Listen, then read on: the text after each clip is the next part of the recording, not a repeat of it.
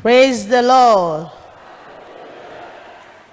Somebody shout hallelujah. Let the living shout hallelujah.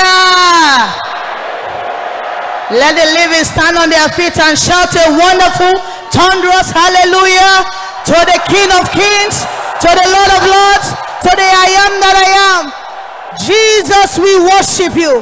Begin to appreciate the King of Kings and the Lord of Lords in our midst. Begin to appreciate him. Thank him for another hour. Thank him for you being alive. Jesus, we worship you. We bless you. We thank you for today. We give you praise. We give you glory. Be thou exalted. Be thou glorified. Jesus, we thank you. We bless you, Lord. You are worthy to be praised. You are worthy to be praised. You are worthy to be praised. We exalt you, Lord. Be thou glorified. Close your eyes and worship the King of Kings and the Lord of Lords. Thank him for you being alive. It is a privilege. Father, we worship you. God, we bless you. We thank you, Lord. We exalt you. We bless you, Lord. Jesus, I honor you. Lord, I glorify you. Lord, I bless you. Thank you for today. Thank you for this topic. Thank you for this message. Thank you for being with us throughout this morning. God, we worship you, Lord. Ancient of days, we bless you, Lord. Father, we worship you, Lord. Thou art worthy.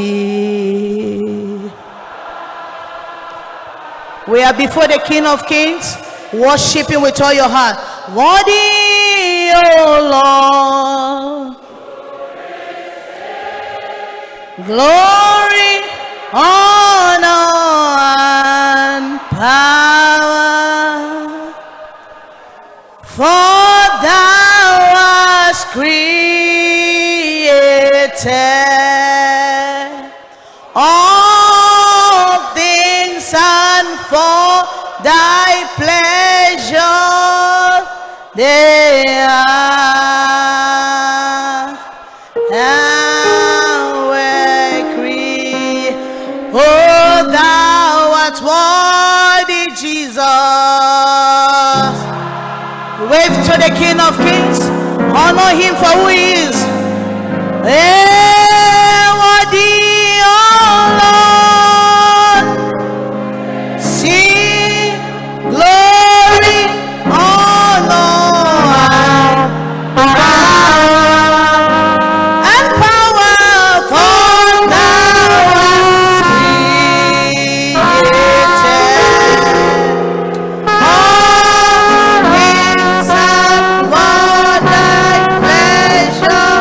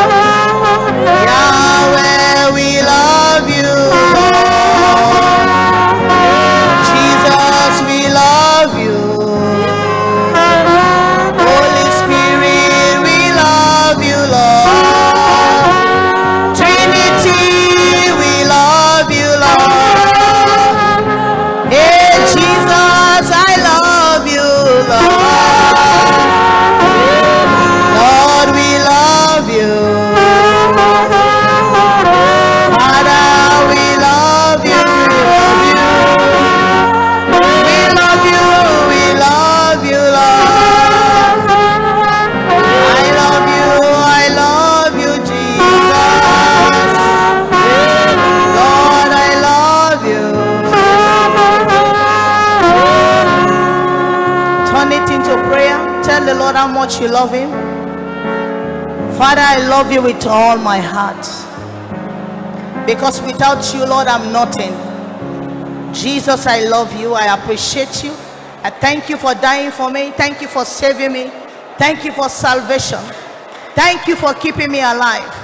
Thank you for fighting my battle. Thank you for being my God, my maker. Oh Lord Jesus, I honor you.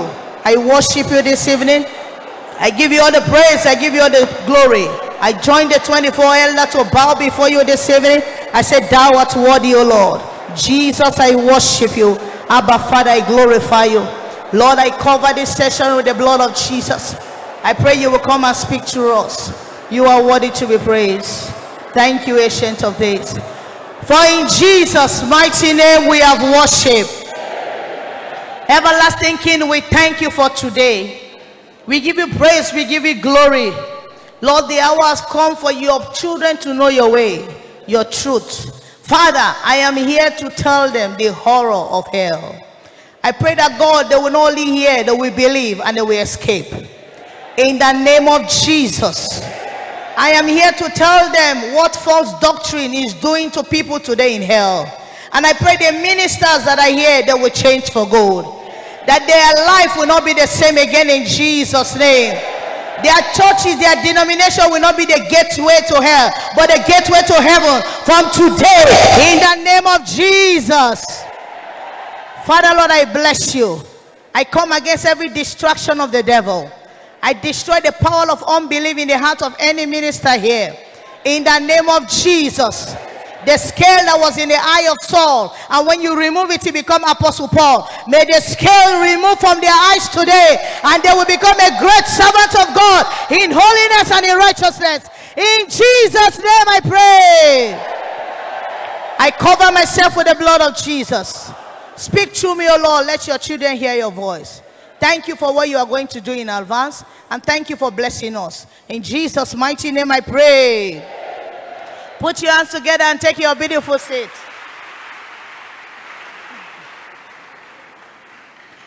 I greet you all in the name of Jesus Christ of Nazareth. And I'm happy to be here with you this evening, standing before you to give you this wonderful message. I call it wonderful because it is good for we to hear message from hell.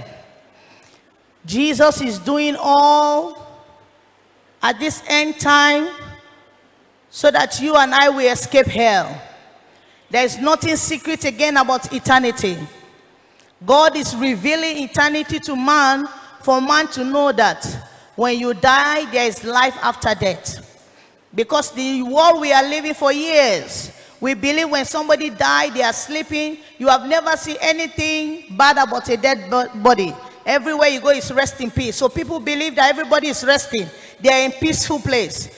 But God has made it possible for us in this our end time when He is coming, for we to know that not all that have died are resting in peace.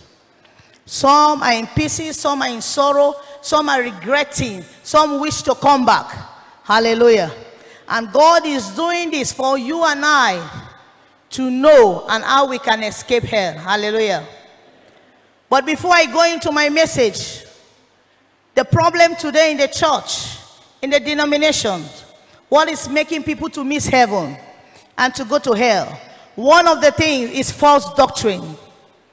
I speaking to you, my name is Mrs. Linda Paul Rika, aka Sister Linda. The Sister Linda, maybe some of you thought I have died, I'm still alive. The Lord bless you for coming in Jesus' name. I was under a pastor that preached false doctrine, but I didn't know that time. And I believe it with all my heart, and I practice it with all my soul. And then I died in that ignorance, and then I went straight to hell. And that false doctrine landed me in hell because all what I was practicing, it was not the right way to go to heaven. I never knew there is standard way to go to heaven. But my pastor was preaching something that seems good to me, and it was sweet in my flesh. It was a carnal preaching.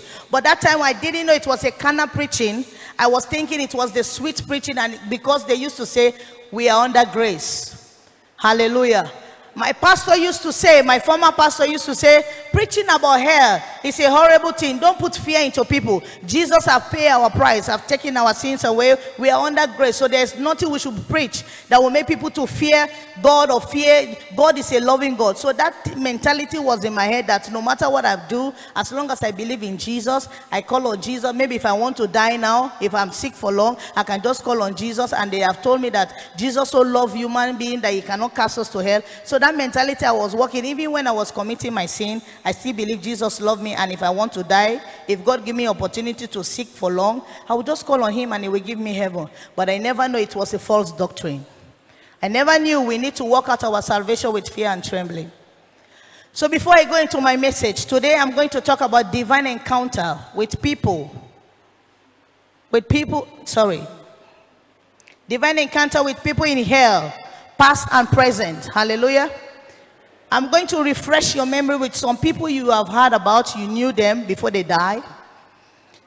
And some, this is going to be your first time to hear about their death, where they ended. It's good for me to be telling you that it is not only to come to HOLINESS or not only to say I believe in Jesus. You can be in this movement, and if you are not serious, you are not holy, you are not taking the doctrine serious, you are not applying it well in your life, you will still miss heaven. And you that you are out there, you are disbelieving and criticizing, you will still miss heaven. So it's two-way side.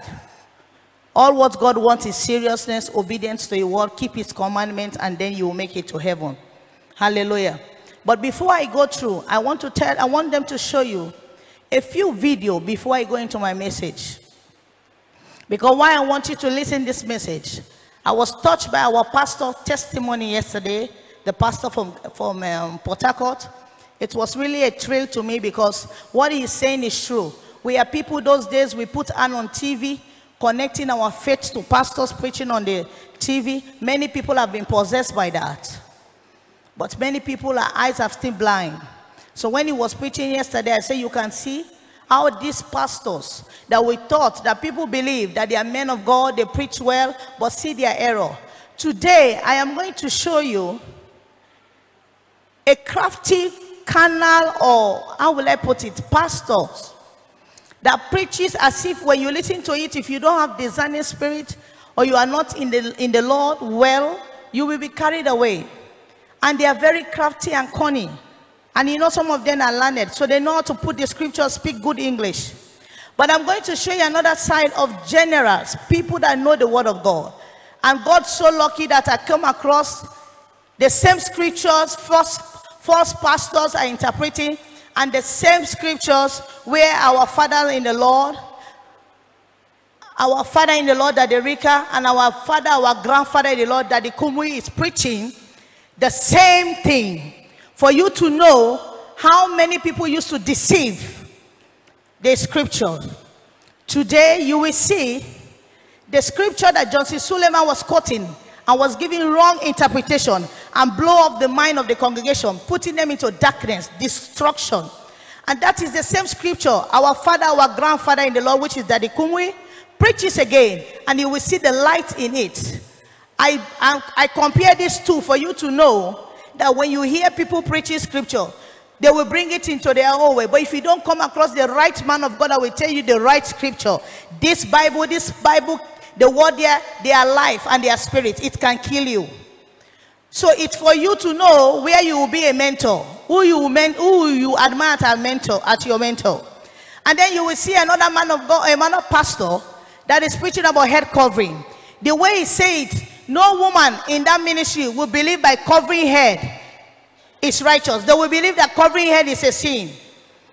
They will never cover their head if they are under that kind of pastor. And me talking to you here, the former church I was going to, we didn't believe in covering head. So I never cover my head going to church. I can only put a little hat, one corner, and that hat is for fashion. As what redeemed people are doing today. But when I have my encounter, Jesus told me I should cover my head. Jesus showed me a holy woman standing, and it was rotating like a robot. And the woman dressed very well, covered herself. Her gown was down, not dragging like a veil on the gown, but dressed very well. You cannot see any part of her body in the sense of her breast was showing, her armpit was showing, the gown was not. God was saying that you see, as you see this woman, dress decent. I am a decent God. When you go back to the world, dress decently. and the woman cover her head, tie her head. There are many things in my revelation I cannot be able to say all. So when I come across this message, why I like listening sometimes to them is not that I have time to be listening to false preacher, but I'm bringing it because the Bible says should be our brother's keeper. If I don't bring it to your notice, some of you will not believe that they are fake. You will come across them and you get disturbed or you get confused. So now we are going to play for you short videos of the false preachers and the true preachers. How you see these people use scripture and twist it. And you will be like, but it's in the Bible, but they are twisting it. And this is the problem today. That's why the church is hard to be cleaned. And Jesus told me, my church is dirty. My church is dirty. And why the church is dirty is false doctrine, false preachers.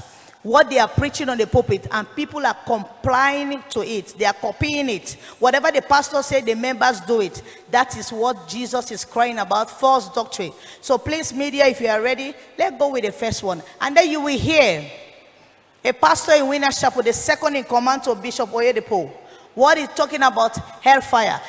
These are things I want you to hear, and then you will judge for yourself to know that if you are in those kind of ministry, I pray that God open your eyes, because if you don't have the word that will put the fear of God in you, heaven will be far away from you. Heaven will be far away. Yes, let's go ahead before I go into my message. Media, are you ready? Please, let's just go. And now I praise you, brethren, that you remember me in all things and keep the ordinances as I delivered them to you. Next verse. But I will have you know that the head of every man is Christ, and the head of woman is a man, and the head of Christ is God. Every man praying or prophesying, having his head covered, dishonoreth his head. You must always pay attention to what you read. Don't just read your religion into the Bible. He says the head of Christ is God. The head, not hair, head of the man is Christ. The head of the woman is the man. So every woman praying, having her husband exposed, disgraced, insulted, embarrassed, is a shame to her. What is simply establishing is submission to the leadership of a husband in the home at the church in Corinth. That a woman is not supposed to expose and disgrace her husband and then come to church and be praying like a saint. A woman has a responsibility to cover her head, which is the husband. And the husband has the responsibility not to cover his head, which is Christ. He should open Christ. Let people see Christ in his life. Let people see Christ by the way he preaches and teaches. That's what Paul was discussing there. Not scarf, not hair tie, not beret. He was discussing leadership and submission in the home. Have you heard? Looking very truthful, mixing it very nice. And anybody that is in that ministry will never put, the women will not tie their head. And the men too that are here will be putting cap on their head and preaching, because it is not about putting cap. It's not about removing cap. So these are the people moving the crowd today. You see him all over the internet, have thousands of followers. And this is how people are rejoicing. Well, let's listen to somebody that knows the scripture very well.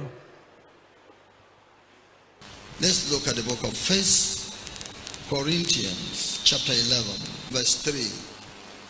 But I would have you know that the head of every man is Christ, and the head of the woman is the man, and the head of Christ is God. Every man praying or prophesying, having his head covered, dishonored his head.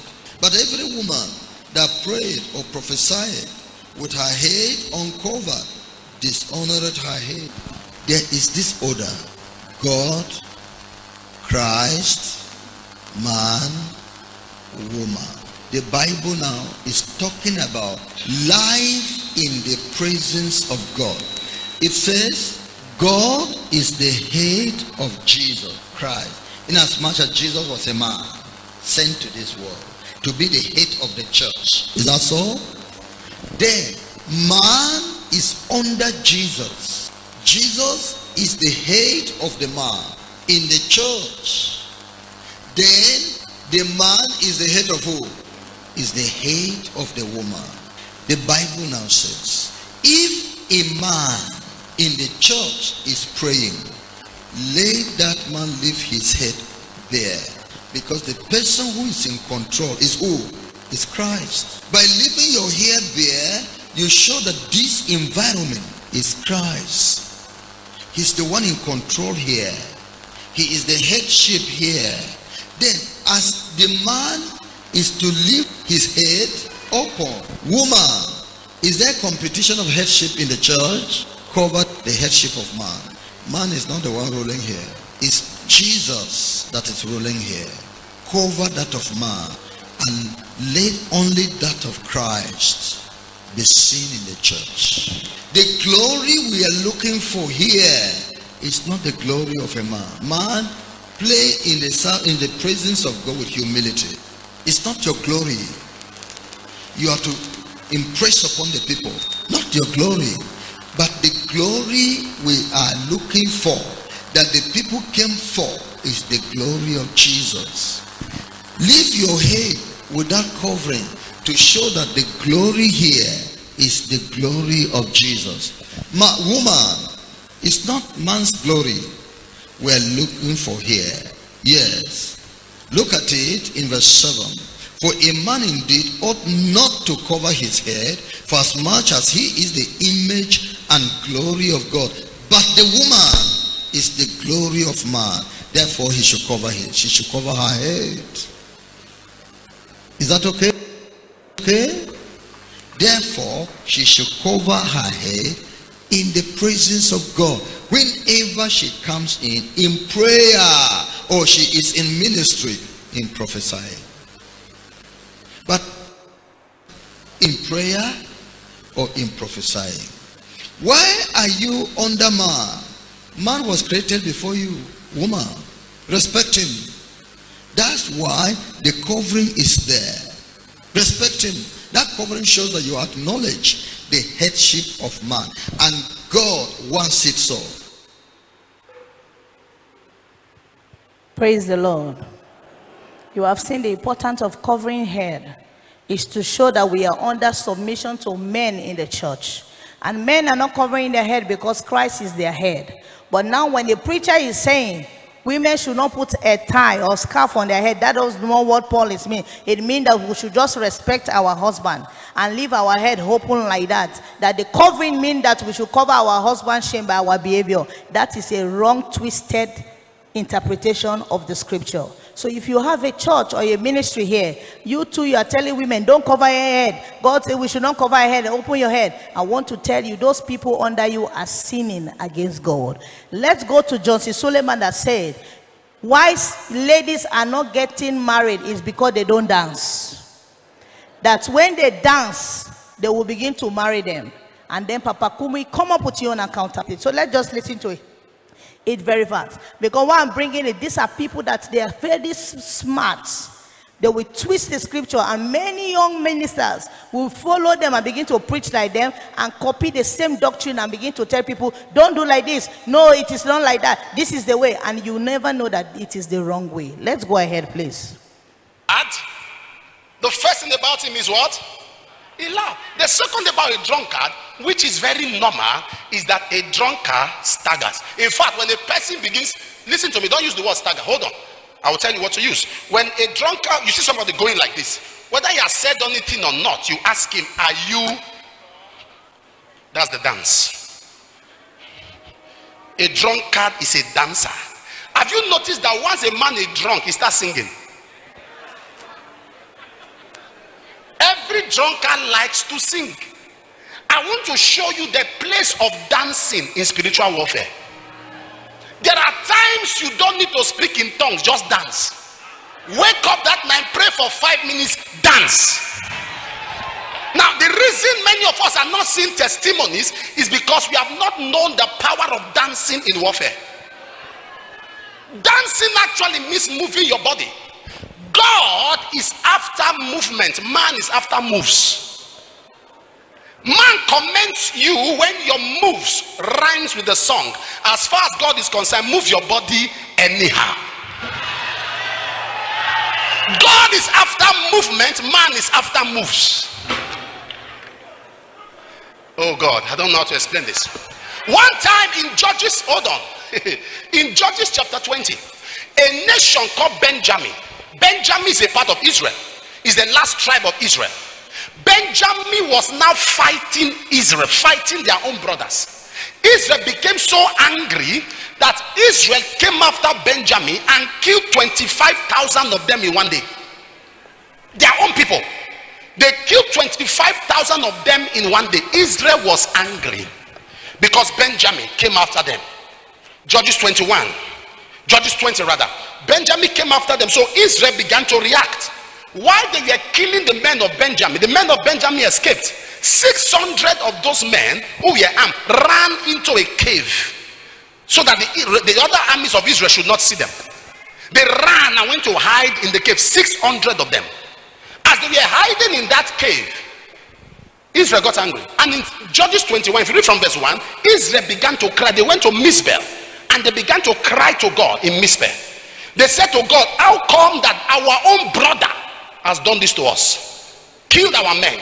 And all of them entered into a vow that no other part of Israel will give a wife to Benjamin. Nobody must marry from the tribe of Benjamin. While they were in Mizpeh, if you read the chapter further, they began to show sympathy that our tribes are no more complete. Anyway, when we all came here to Mizpeh, which tribe did not join us? Because then when Israel conquers a nation, there are some of them, they take them into captivity. They conquer their territory. So when we came to Mizpeh, who did not join us? And they said a nation called, a city called Jabesh Gilead. Jabesh Gilead was not part of us, so they got angry. We came to Mizpeh to pray about Benjamin. This Jabesh Gilead we conquered was not part of us. Go there, kill everybody, spare only the women who have not had contact with a man. So they killed everybody and found out only 400 people who were virgins. They carried the 400 and said, Benjamin should not just go like that. Get out those 600 men from the cave. Give them the 400. When they gave them the 400, there were still 200 men who had no wives. They said, now go. They told them, they said, all of you, 200 of you, sit out here. You are in front of a city called Shiloh. Sit down. There are women that are going to come out now. Any one of them that dance, anyone.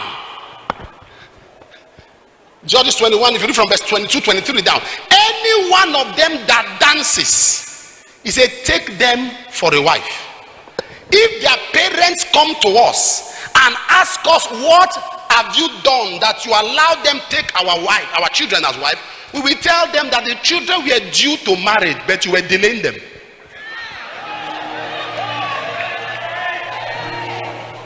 Nobody's following me. I said nobody's following me. Bring up Judges 21, 23. So many girls are not married because they cannot dance.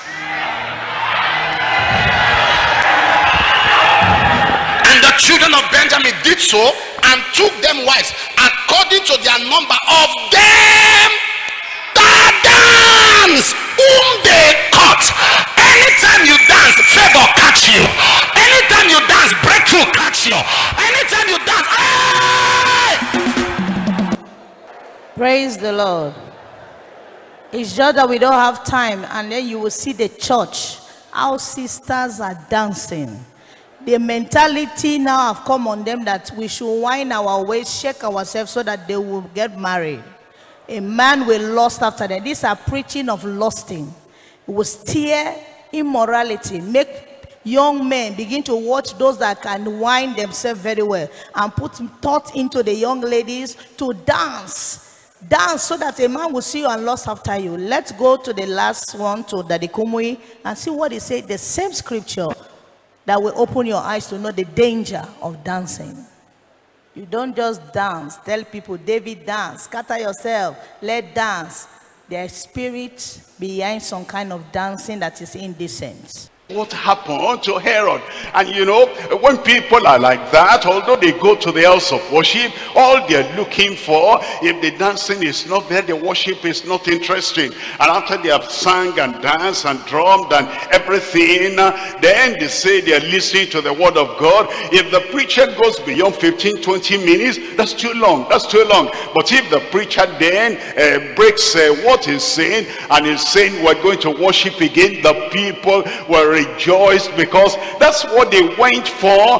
That's why, if we're really going to get people out of sin, out of loss, out of immorality, out of fornication, out of adultery, out of breaking homes of other people, but these young dancers, if we're going to stem the situation and we're going to bring sanity into the churches, all those things ought to stop, so that, you know, people don't lose their mind, they don't lose their head, while they should give all their heart to the Lord Jesus Christ. And we're looking at Judges chapter 21, and we're reading from verse 21. Judges chapter 21 verse 21. And see, and behold, the daughters of Shiloh come out to dance in the dances. Shiloh, why was Shiloh eventually forgotten and brushed aside and thrown away by the Lord?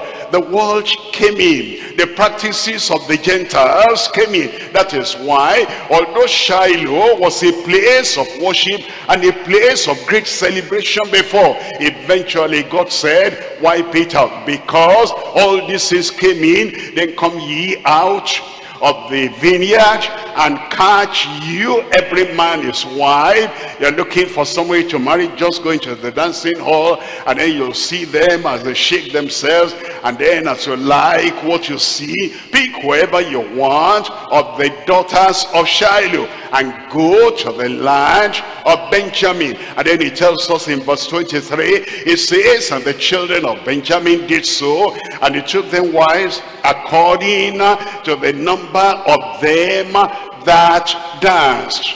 Parental consent, that's not there. When you just see them in the dance, I love you, I appreciate you, are you married, are you available, in fact I feel I should go home now, why not? And then from the dancing hall they went, and the real process of marriage they won't achieve anymore. It happens in those churches where they have all these young people, and it is by the looking at their body and looking at how they shake themselves, and then they hug themselves, they kiss themselves, and with that feeling, the young man, while they're dancing there, saying, can we continue together, can this happen? And the lady too, of course, and they do a little bit of drinking, and they have a little bit of drugs, they have a little bit of everything.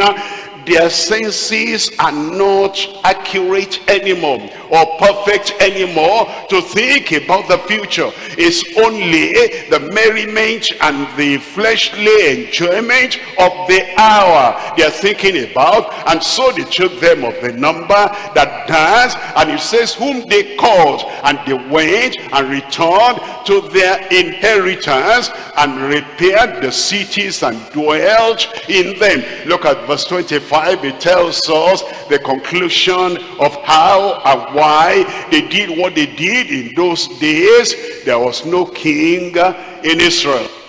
Hallelujah. Put your hands together for Jesus. Why they did that? There was no king. God was not speaking. Sin was everywhere. That was not how to get a wife. They didn't follow the process of God. No bride price. It's just that they have taken drugs, they are taking this, see a woman and marry. That is what Papa Kumo is saying is happening in the church now today. They don't follow scriptures. They don't follow the way, the principle that God laid out to get married. That's why you see divorces everywhere. Pastors are getting divorced because they didn't follow the process of Bible way of getting marriage. It's going to church. I like this lady, the way he sing, the way he dance, and then they will come and say, I love you, let's marry. And after some time, say, oh, I never knew it was like this with divorce. And then Satan have caught you that you have divorced. So that is the problem today in the church. False doctrine. false doctrine. Those that are under Johnson Suleiman, you think they will pray? They will never pray for God to give them the will of God. They will only look for those that dance and shake their bum very well.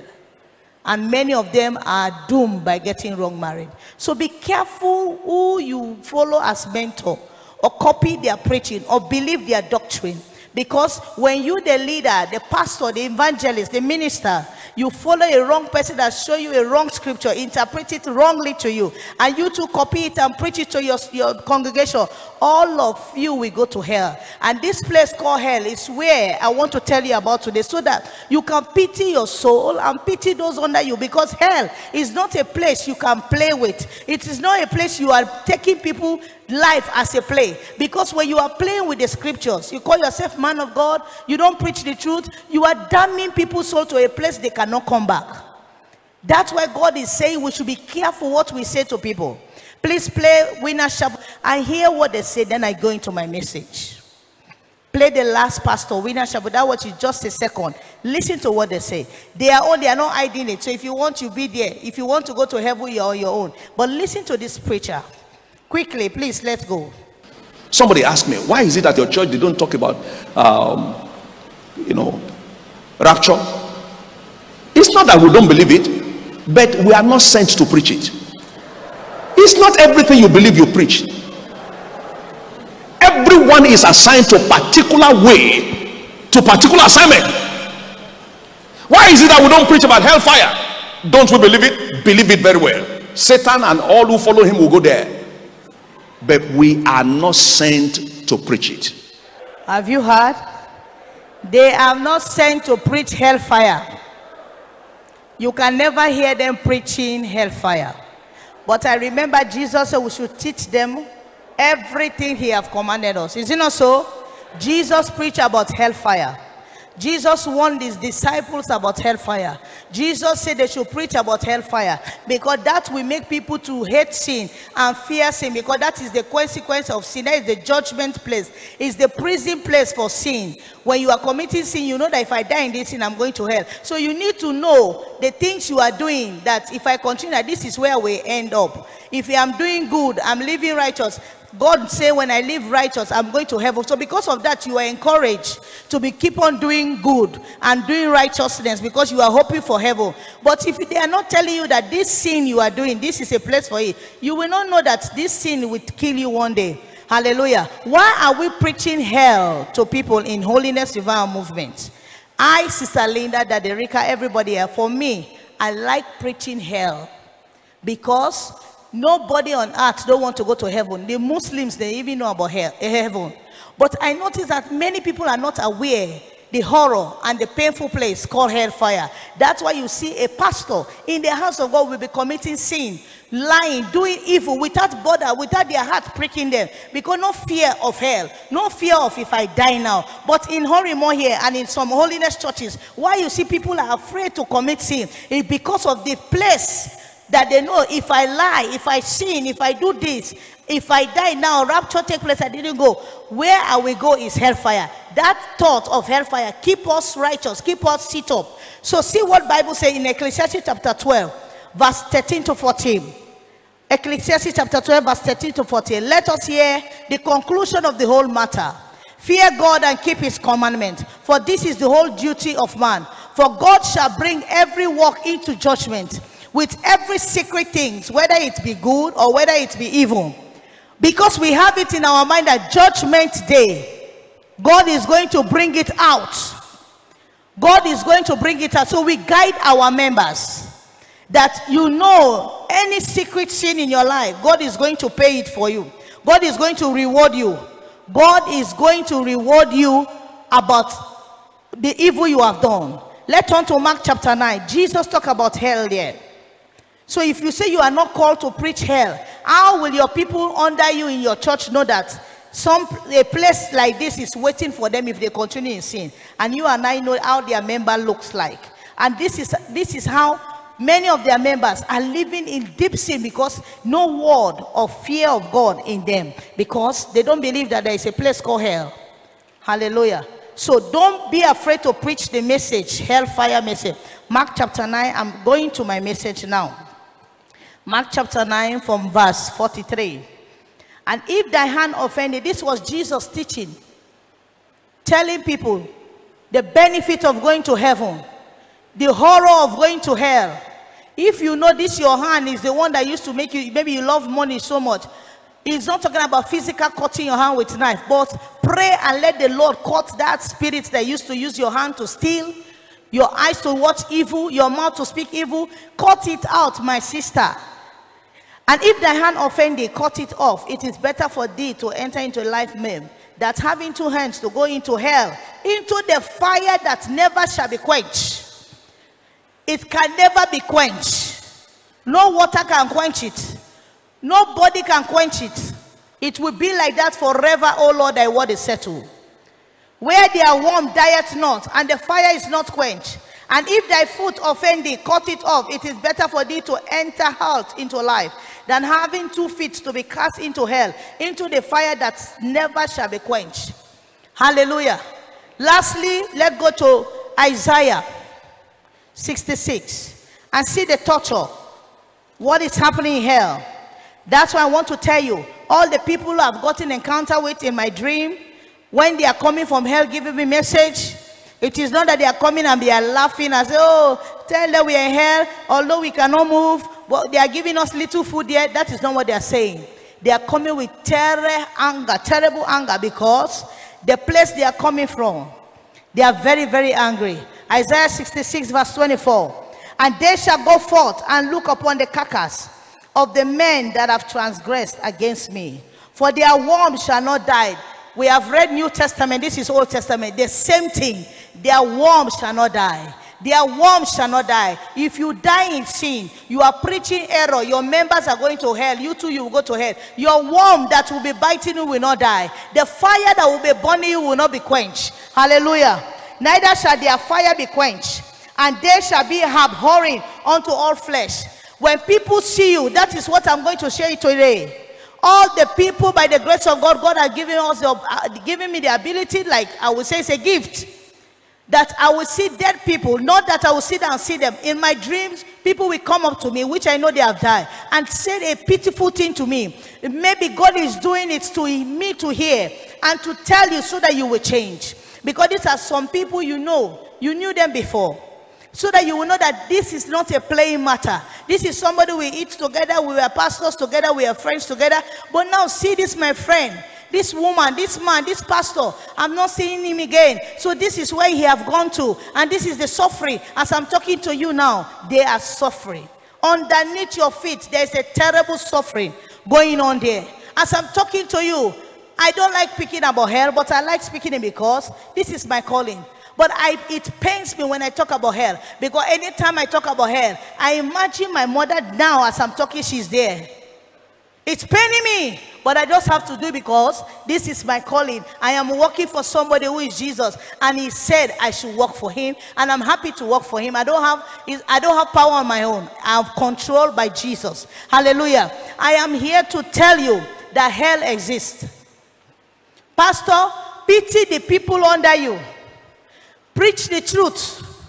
If you keep on preaching error, they keep on drinking the dirty water from you, practicing it. When they die, they are going to hell. You are not sending people to hell. You are not ambassador to send people to hell. Satan is using you. But I want to tell you, this hell they are going to, don't sit down and be laughing and say, oh, so if they are going to help me, I don't know. I want you to feel pity for your members that have gone to hell. Your family members you didn't preach to. Your friends that have gone to hell. Sit down and be thinking about them. Feel it for them. Because there's no way they can come back. It's our negligence. You did it. You didn't preach the truth. And up to now you are still preaching error. God brought you here for you to know the danger you are doing to souls. Even to your own souls. Even to your children. Because your children are following the doctrine of their father. As an evangelist, you go out and preach. You are preaching error. As people believe that error, you have damned their soul to everlasting suffering. Suffering. That God is not happy with you. Now this one is saying, we don't preach hell. We know about hell, but we don't preach it. God called us to preach prosperity. I want to tell you, if you are not preaching hell, eternity messages in your church, Include it today into your doctrine because it's part of the message Jesus preached. Jesus spoke of hell as a place where the fire never goes out, implying unending torment. It's a torment that don't have ending. It's a place that don't have peace. Nothing peace is in hell. There is no light in hell. Now when you are here, you are feeling heat, you will go outside and get fresh air. You are feeling hungry, you will go and buy food. When you are getting tired, you can walk up and go and sleep. You wake up in the morning. When you are sick, you go to the hospital. When fire burn you, you rush, they will treat it and then it will cool. But those people I'm talking that have missed heaven today, nothing like this exists anymore. No water, no fresh air, no going out to eat food, no resting, no treatment, no medical, no food, no laughter, no joy, no sleep, constant pain, unrest pain. They are in torment. They are burning and it's like they are doing recreation. As they are burning, their body is coming whole again. It's a punishment that I cannot describe. But all I want you to know is that it's forever. I used to make an example to some people. I say, if you want to understand what I'm saying, carry your finger and put on the fire. Just stand there and leave it. If you can bear it and keep on shouting, leave it there, then maybe you can bear the fire. But if you cannot even carry a hot pot, my dear, don't go to hell. Because this one is not that they are going to tell you to carry hot thing. They are going to drop you inside fire. A fire that is higher and bigger than this church. It will swallow you like a sea. You are inside fire. You are melting. You are burning. You are mixing. You are cooking. But you are not dying. You are not dying. And many people today have gone to hell because of being in the wrong church. Being under you. Because you didn't teach them the truth. It is a privilege for you to be here today. For you to hear this and ask God for mercy. For those that have died, your family member, you are a pastor, but your family member, you are not preaching the truth. Now you have heard the truth, you now regret, oh, I wish I should have said this to my brother, my sister, my this. But today we are hearing what is happening. In Luke chapter 16, verse 24, the rich man said to Father Abraham, let Lazarus dip his tip of his finger. The finger, what can the finger? Can the finger carry water? To just tell you the torment the rich man is party to, just to cool my tongue. He's not even talking about water first, to drink water to my taste. Let my tongue be cool, because my tongue is very hot. As I'm talking now, fire is burning my tongue. Since I got into hell, since I get here, the rich man was saying, since I entered this hellfire, my tongue is burning with fire. I just need something to cool it. It's very hot. It's very, very hot.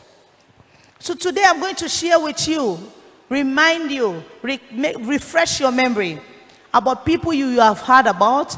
You have listened to their testimony. You have listened to the testimony about them. But it's good sometimes to refresh your memory so that you will not play with it. I used to tell people sometimes, play hell message in your home so that the fear of this place will come upon you, that you will always be careful that I cannot go there. And as you are saying you cannot go there, you will be serious not to go there.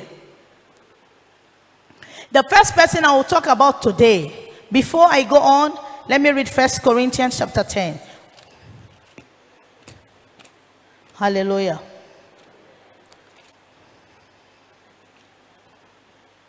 First Corinthians chapter 10, verse 1 to 12. Moreover, brethren, I will not that ye should be ignorant how that all our fathers were under the cloud, and all passed through the sea, and were all baptized unto Moses in the cloud and in the sea, and did all eat the same spiritual meat, and did all drink the same spiritual drink. For they drank of that spiritual rock that followed them, and that rock was Christ. But with many of them God was not well pleased, for they were overthrown in the wilderness. Now these things were our example, to the intent we should not lust after evil things, as they also lusted. You hear what Paul is saying here, refreshing the memory of the Christians. Don't forget, Christ was the rock they drink the water from, but they offended Christ. And some were dealt with, some were killed. So these things was laid for our example, for we not to follow the same thing to offend Christ, to sin against God. So I want to tell you, I'm using your fellow brethren that all of them serve in this church. Some are not. A person I'm going to talk about here, about 3 of them are not Christians, but others are Christians, and they were leaders. Some of them are members of this church. But I want to tell you to learn from their example, because some were here but they were not serious, so that you will not drink from that same cup they drank in. That simply means they were drinking holiness but they were not practicing it. Neither be idolaters, as were some of them, as it is written them. The people sat down to eat and drink, and rose up to play. Neither let us commit fornication, and as some of them committed, and fell in one day 23,000. Neither let us tempt Christ, as some of them also tempted, as were destroyed of serpents. Neither murmur, yea, as some of them also murmured, as were destroyed of the destroyer. You like murmuring. This is what we are saying. All these little foxes in your life, you call yourself pastor, you have anger, you lie, you murmur, you steal, you fornicate, you have lust, you watch pornography secretly, nobody is seeing you, but you know what you are watching under your blanket.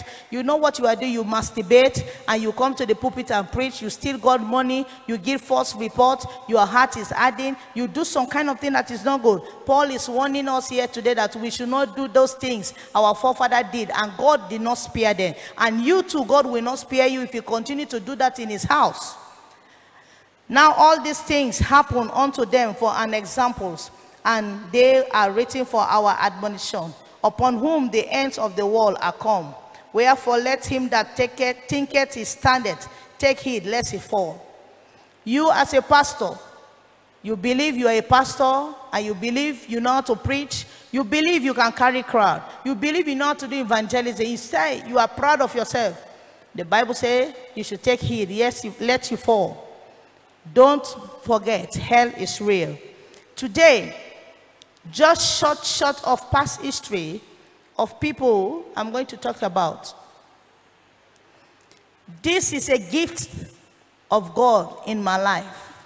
I'm not boasting about it, but I'm grateful to God. A gift of dreams and revelation came from Jesus to me.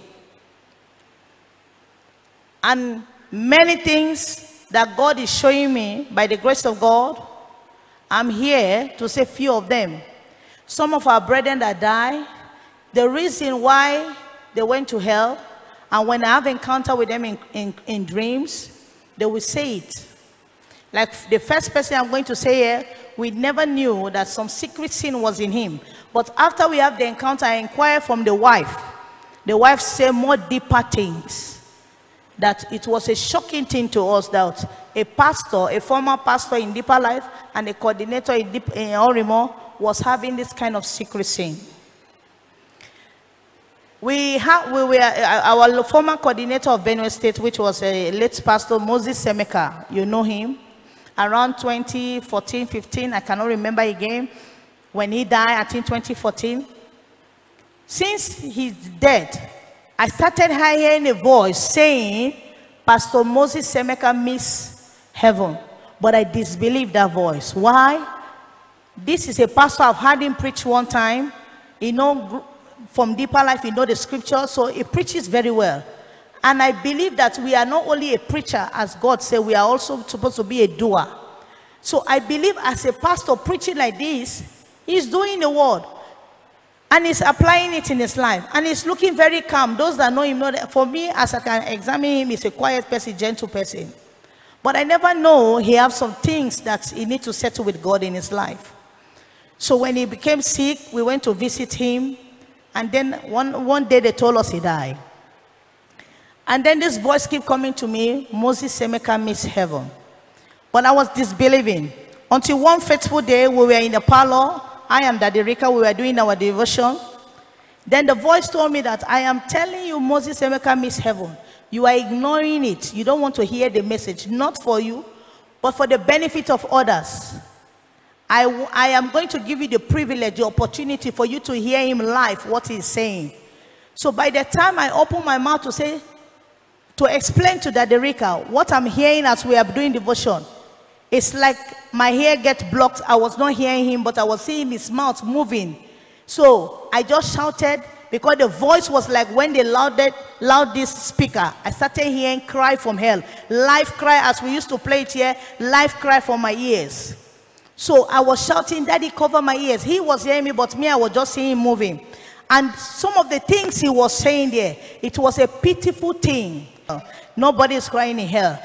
It was a pitiful thing for me to hear his voice, and I pick it up. This is him. And he was not laughing in his voice. His voice tone was not a smiling or a laughing or a pitiful one. It was a painful thing as he was talking to me. I don't know how God did it, but it's a God that we don't question me. He has miracle to do everything. So when he was talking, I had the judgment of him and God. All the secret things, how he was being in the house, how he do in the house of God, the things he did in the house of God that was not righteous, the covetousness, the lying, the secret sin, the way they were living their family life was not right between you and the wife. They were painting themselves as if they are holy when they come out, but inner, they were disagreement, they were not righteous. And then the wife came to say that truly there are some things that she was saying, let them confess it. The husband would say, you want to disgrace me? You want to disgrace me? Just cover. God has forgiven us. Let's pray and cover it. Secret sin land him into hell. And I never knew he was an unbeliever to revelation. It was in that revelation he was pleading to me that I should forgive him, that he disbelieved my message. And he was even discouraging people not to believe in prophecy, in revelation, and Sister Linda. And I was shocked because this is a pastor we see, we laugh together, we play together, and even encouragement. Say, my sister, keep it up. God will use you. But I never knew it was a hypocritical encouragement. Hallelujah. So all what you are doing in the secret, I am bringing it for you to know that it will be open in your eyes when you die. He was unrighteous. He was not faithful with money. When he died, we came to know that some of the things he was saying to the ministry, it was not true.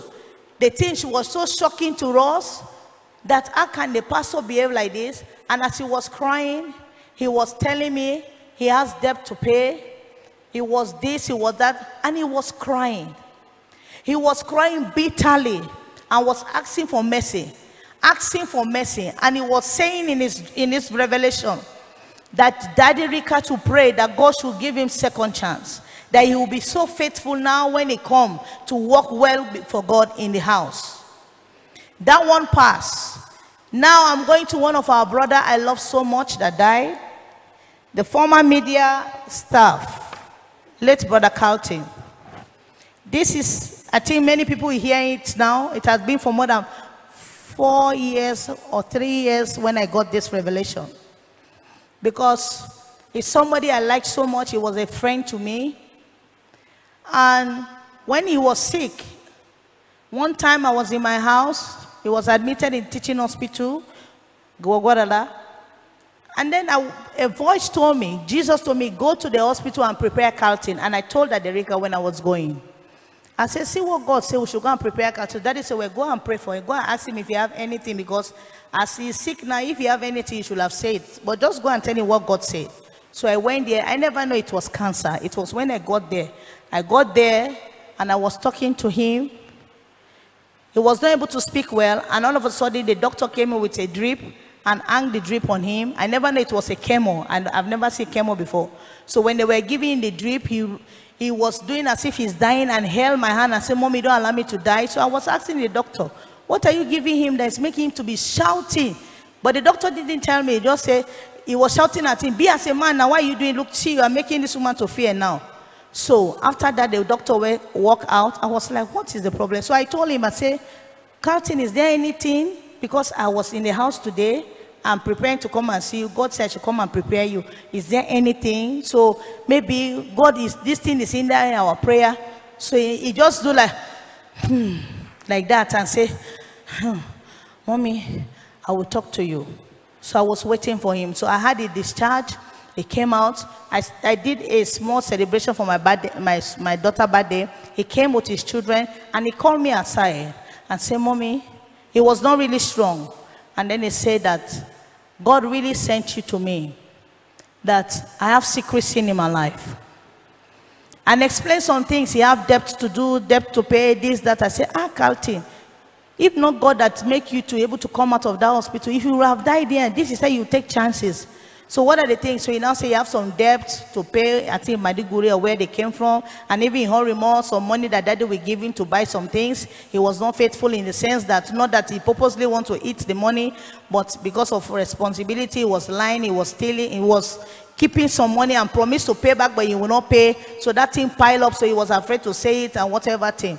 So I told that the daddy now say, we are forgiving him all debts, that he should write down the people he have to pay. The movement is going to pay the debt for him.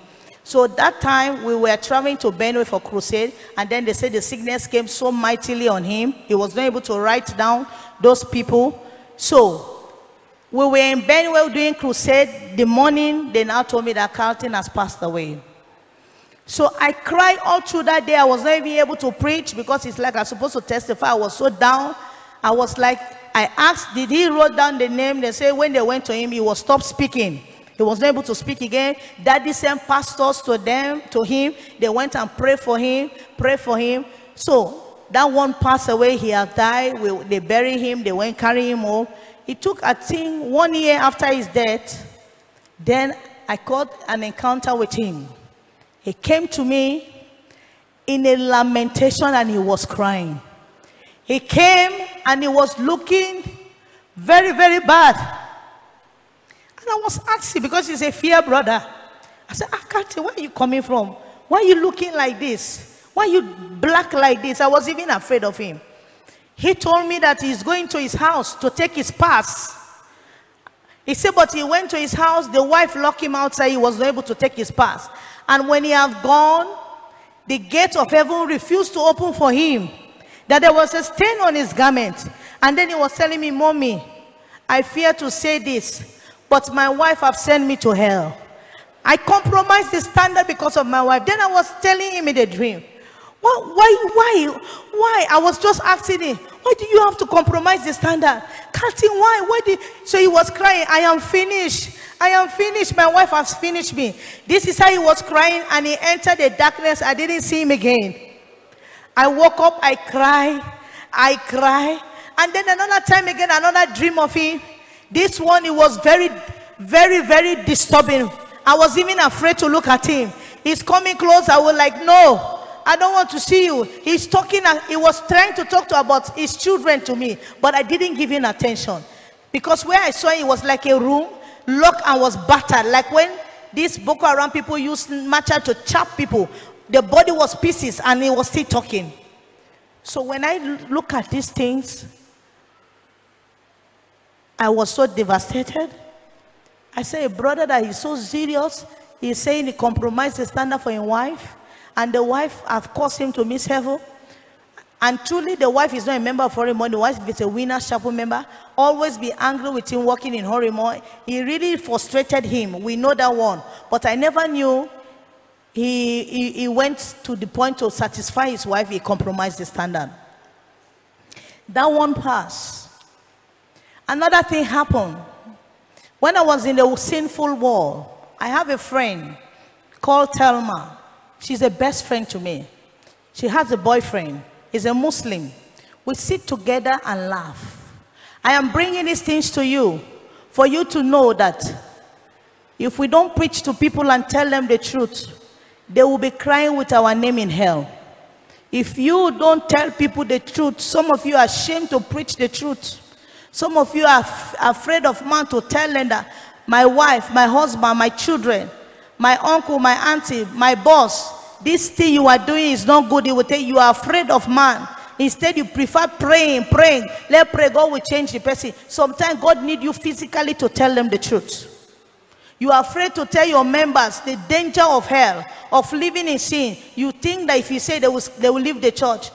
If you don't tell them the truth about the danger of putting their costing on their body, about prostitution, about makeup, about attachment, about earring, about bleaching, about women disrespecting their husband, about husband not loving their wife, divorcee. If you don't preach this thing and tell them the consequence of sinning and where it will take them to, it will be a serious matter between you and God. So I was a Christian, but not a born-again Christian. So sometimes we sit down and laugh and joke and play about Christianity. So I got my encounter in 2013, and he died 2013 November. He was sick. So they called me and told me that he had died. I felt it, but I said, I know you will not believe me because he have had my testimony, and all of them, they were making mockery of it. So one fateful day, that was maybe 2015, 2016, and when he have died 2013, I had a dream. I was sitting in a chair, and then I saw somebody coming. Like when you say bomb explosion, the person was coming from that place towards me. I wanted to get up from the seat where I was sitting, but it's like I was glued at the chair. My heart was pumping very fast. I didn't recognize him. I didn't know he was the one, because this is a fear brother. You know, these Fulani people, he's a Muslim, he's a Fula. So these Fulani people, they are very fear. He's a fear brother, a fear man, young man. But when he was coming, he was burnt black. So I was thinking it's even a demon, because I cannot see the face. It was just dark.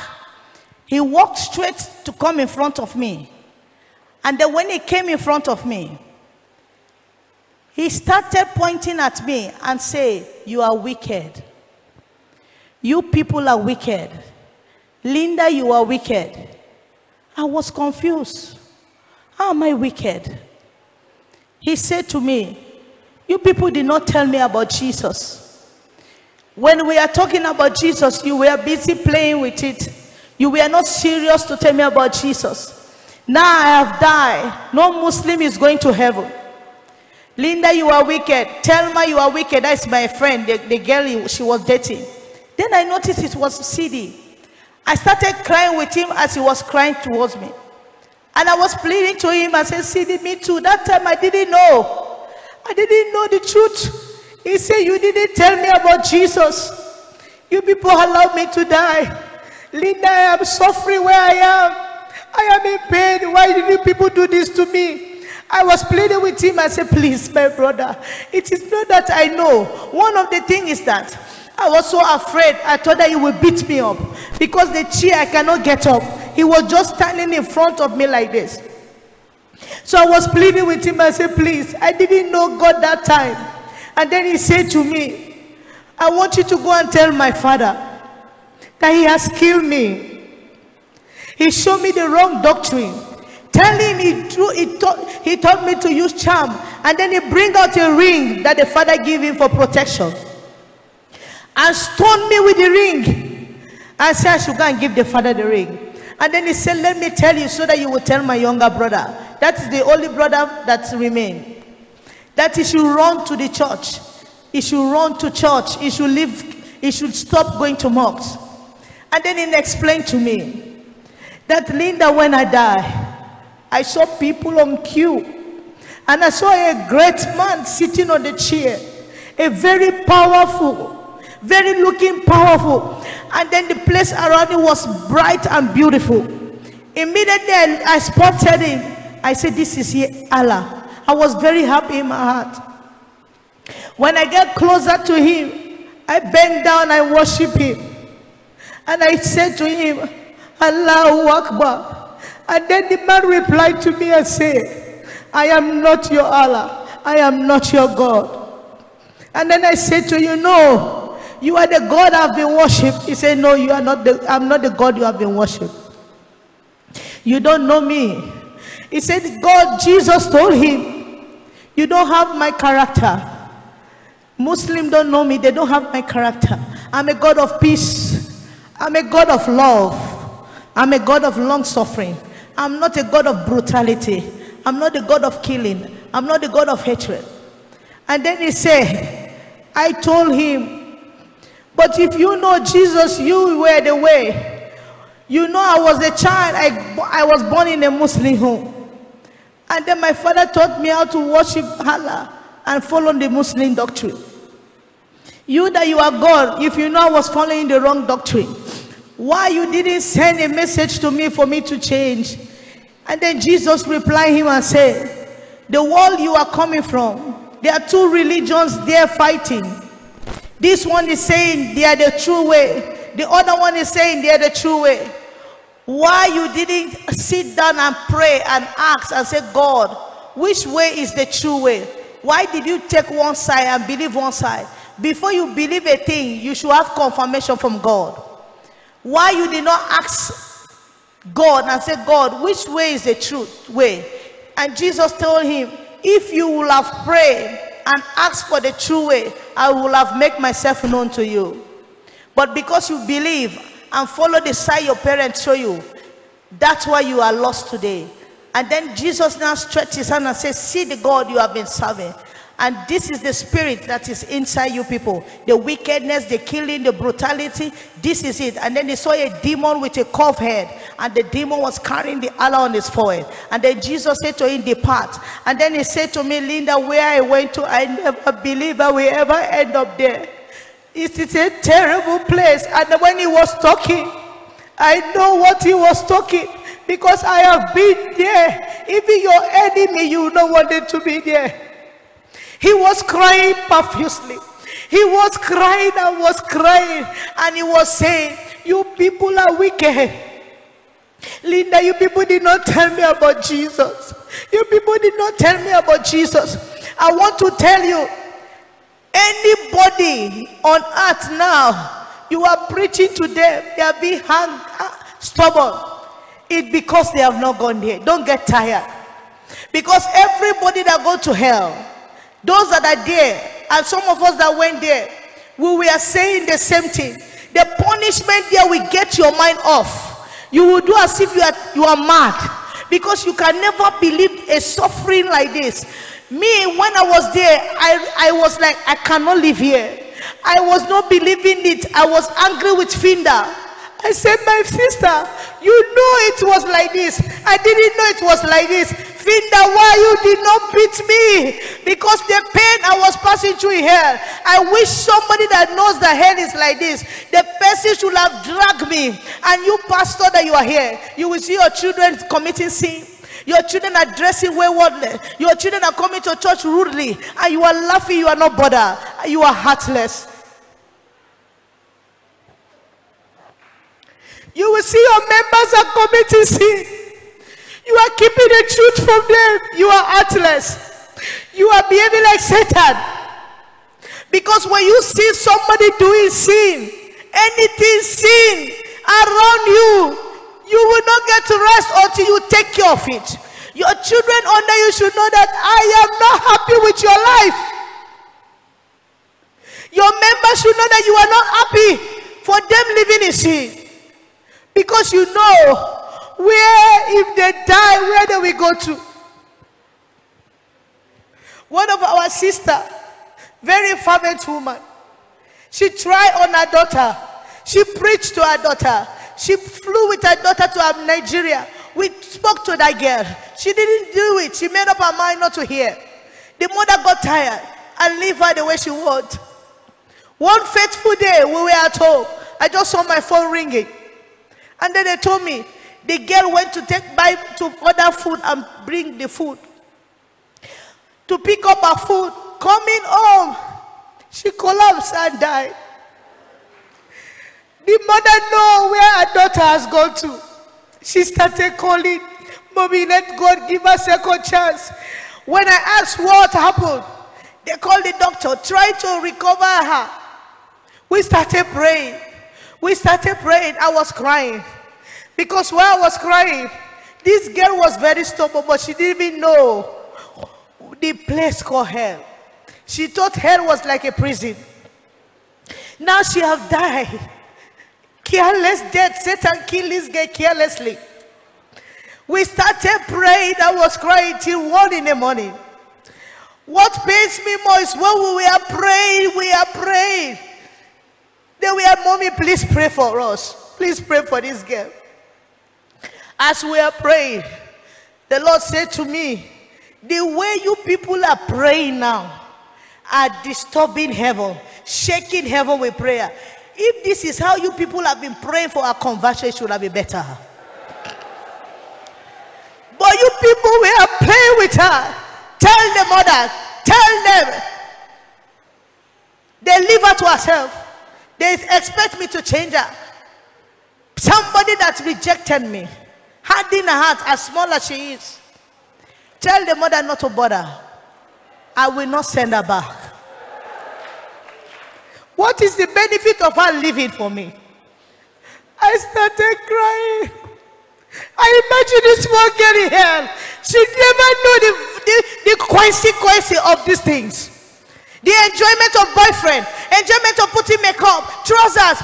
Now she is seeing the end and the suffering of it. I cry.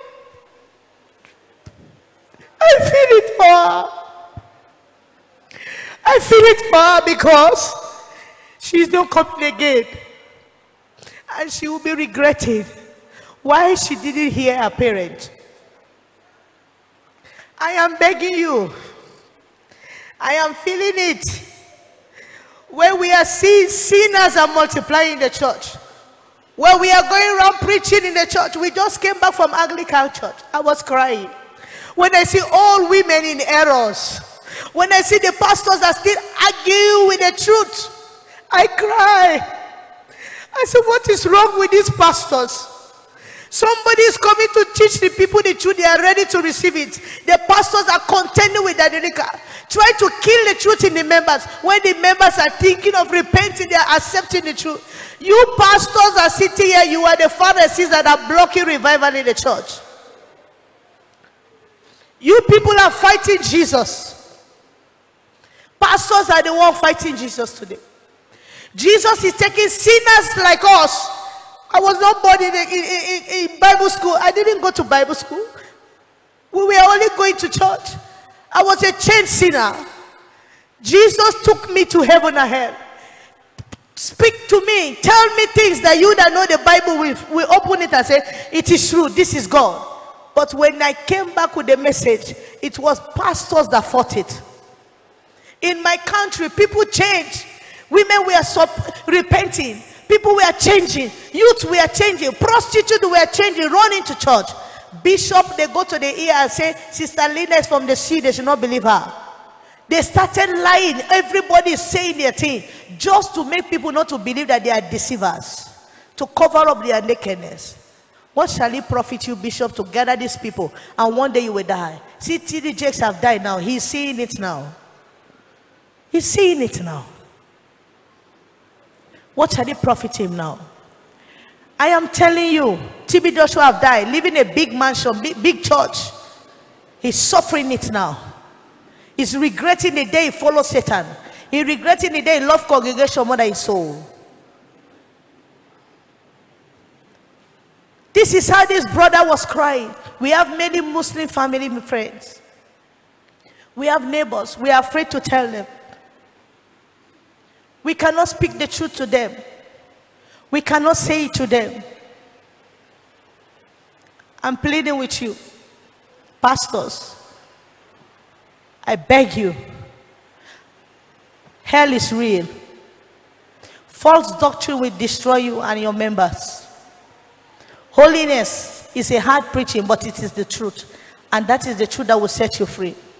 Pity these people under you. I want to tell you, attachment will not take anybody to heaven. Believe it today, I am a witness. My own, nobody preached to me. It was a life experience. Satan mocked me. I was burned. I was beaten. I was battered. I felt the pain of hell. The hand of Satan touched me like this. I felt the hand of demon on my body. How God did mystery in my life to revive my soul again. Up to today, I give him the glory because only him know how to take life and give life. I was in hell.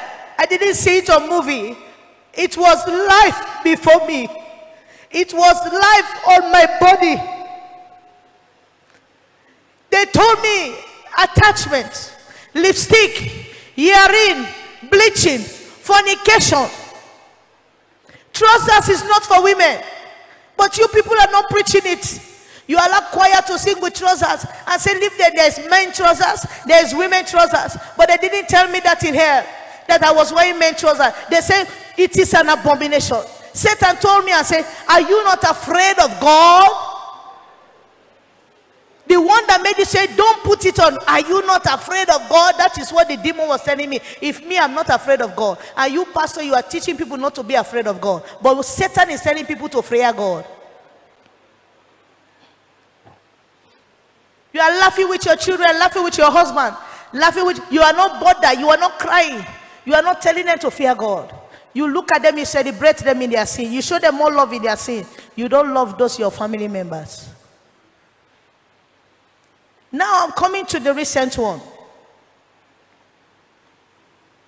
Before I go there, how many months or years? It was just 1 year ago I got this revelation, and it has been like that. I told Daddy Rika. So now we decided to, like, no worry, let's just say it. God wants us to say it. Our former coordinator of Lagos State, Pastor Aboe, when he died, we heard about it. It pains us. What we can do, nothing, because he have left. Daddy sent people there. Or a more member went there. I think it took 1 year plus. My mind was not on him. I was not thinking about it. God is heaven is my witness. But one fateful day, I was sleeping. And then I saw myself standing under the mango tree by my house there. I was talking with somebody. Then I heard somebody was shouting, "Mommy, run, mommy, run." Like somebody is coming to hit me. So when I turned, it was him coming with like a stick to hit me. So I run like I was running to the mountain. So I run to a place. I climb up and I was looking at him down. Then I asked him, "Pastor, what have I done? Why are you pushing me? Why are you running behind me with a stick?" I will read some of his word. He said, why did you people harden your hearts to restore me? You know I was in error. You know it's because of anger. And you know I was not doing well. You people are wicked. Then I say, "How am I wicked to you, Pastor?" He said, "Linda, my daughter, you are wicked. I am very angry with you people. I am the one talking English very well, but these people, when you see them in dream, you will be crying, they are crying. Because nothing good is looking at on their body. When I'm talking, they are naked, they are burnt. And most of the time, having encounter with these people, it is not that they are dressed. They will come fresh like they are burnt, like burnt bread. Come, bring it out from oven. So seeing them, you will start pitying them. And when they are talking, you will pity them more. He told me, he listened to bad counseling about HRMW, about Pastor Rika. And truly he was angry. But we knew that we should have called him. Then I said, Pastor, how can I call you back? You say you have left. What have I done? In fact, what have I done? What have I done? He said to me, I wish to come back, but pride and shame do not allow me. Because of what I said about Pastor Rika, you, Sister Lina, and some brethren in HRMW, and what I said about HRMW, the bad things I said about people, put a stumbling block to me to return back. I was really, really bothered. I really wanted to come back, but pride and shame was hindering me. And then Satan took over it and struck me down. When I appeared before Jesus, Jesus said, my word is the final authority over every matter on earth. If you were hot towards your brothers, I said in my word, if you have hot towards your brother, leave your gift at the altar and go and settle. Did you go and settle? But you respect and prefer pride and shame over my word. He said that is what Jesus told him. Jesus said you die with bitterness. towards your brethren. Have I not said my word is the final authority? I said that if you have a ought towards your brother, go and meet your brother, settle. Why you did not go and settle for this hurt to remove from your heart, but you die with this bitterness, and you follow bad counselors that make you to live in your heart? What have he profit you now? Now depart from me. He now said to me, Jesus told him that Jesus recommended him and said, you started well, my servant. You started well, my son. You really got my salvation. And you were doing well. But you play with it and trash it. You were not serious about it. You listen to carnal people and you give yourself to pride and anger. Now, you never know, your time is shorter than those that advised you bad. What have he profit you now? And you know, no bitter person will come here. No unforgiving heart will enter here. You die without forgiving your brethren. You die without settling the peace with the church.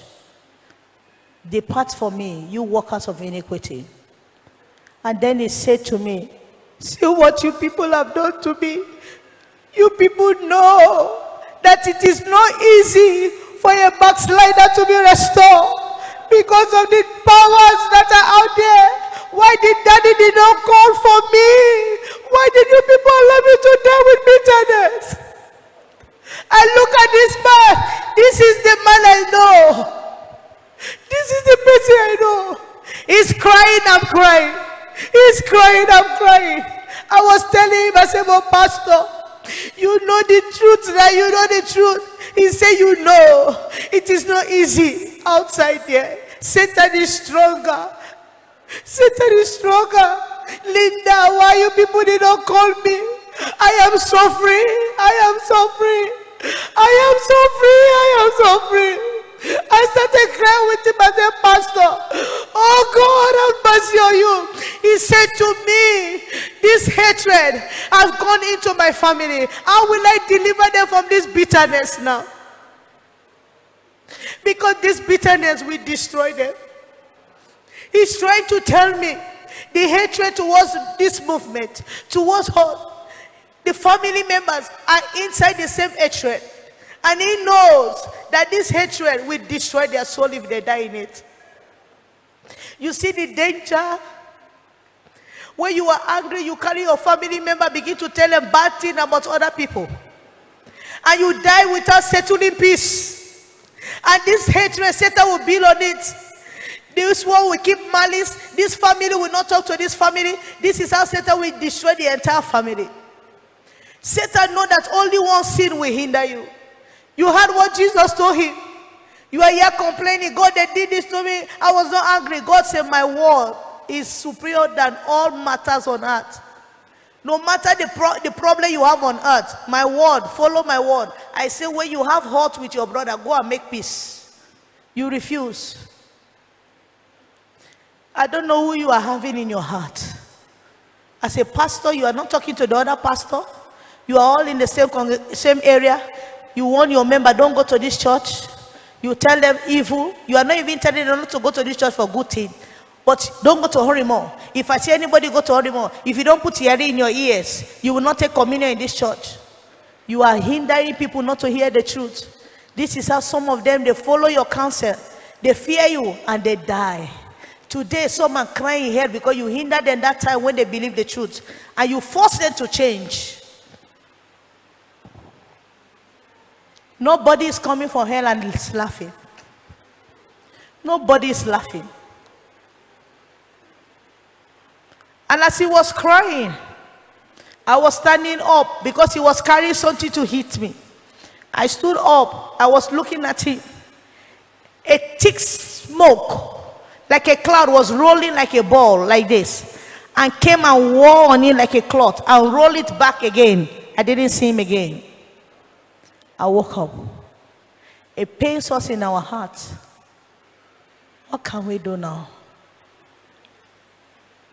I'm pleading with you. Forgive anybody that offended you. Anything, any settlement you need to do it now. because you can die before your offender. Settle it and leave the case to God. Even if you are the one that have right, accept the wrong and be peaceful. Just settle, because life is too short. And God told me and said, I will not change my standard for any man. If you want to preach all the preaching you have preached in this year, win all the souls in the world, if you sin against my word and you are found guilty, my word is the one ruling over there. It's scriptures they used to judge us with. They will judge you with scriptures. The last one I'm going to share is something that happened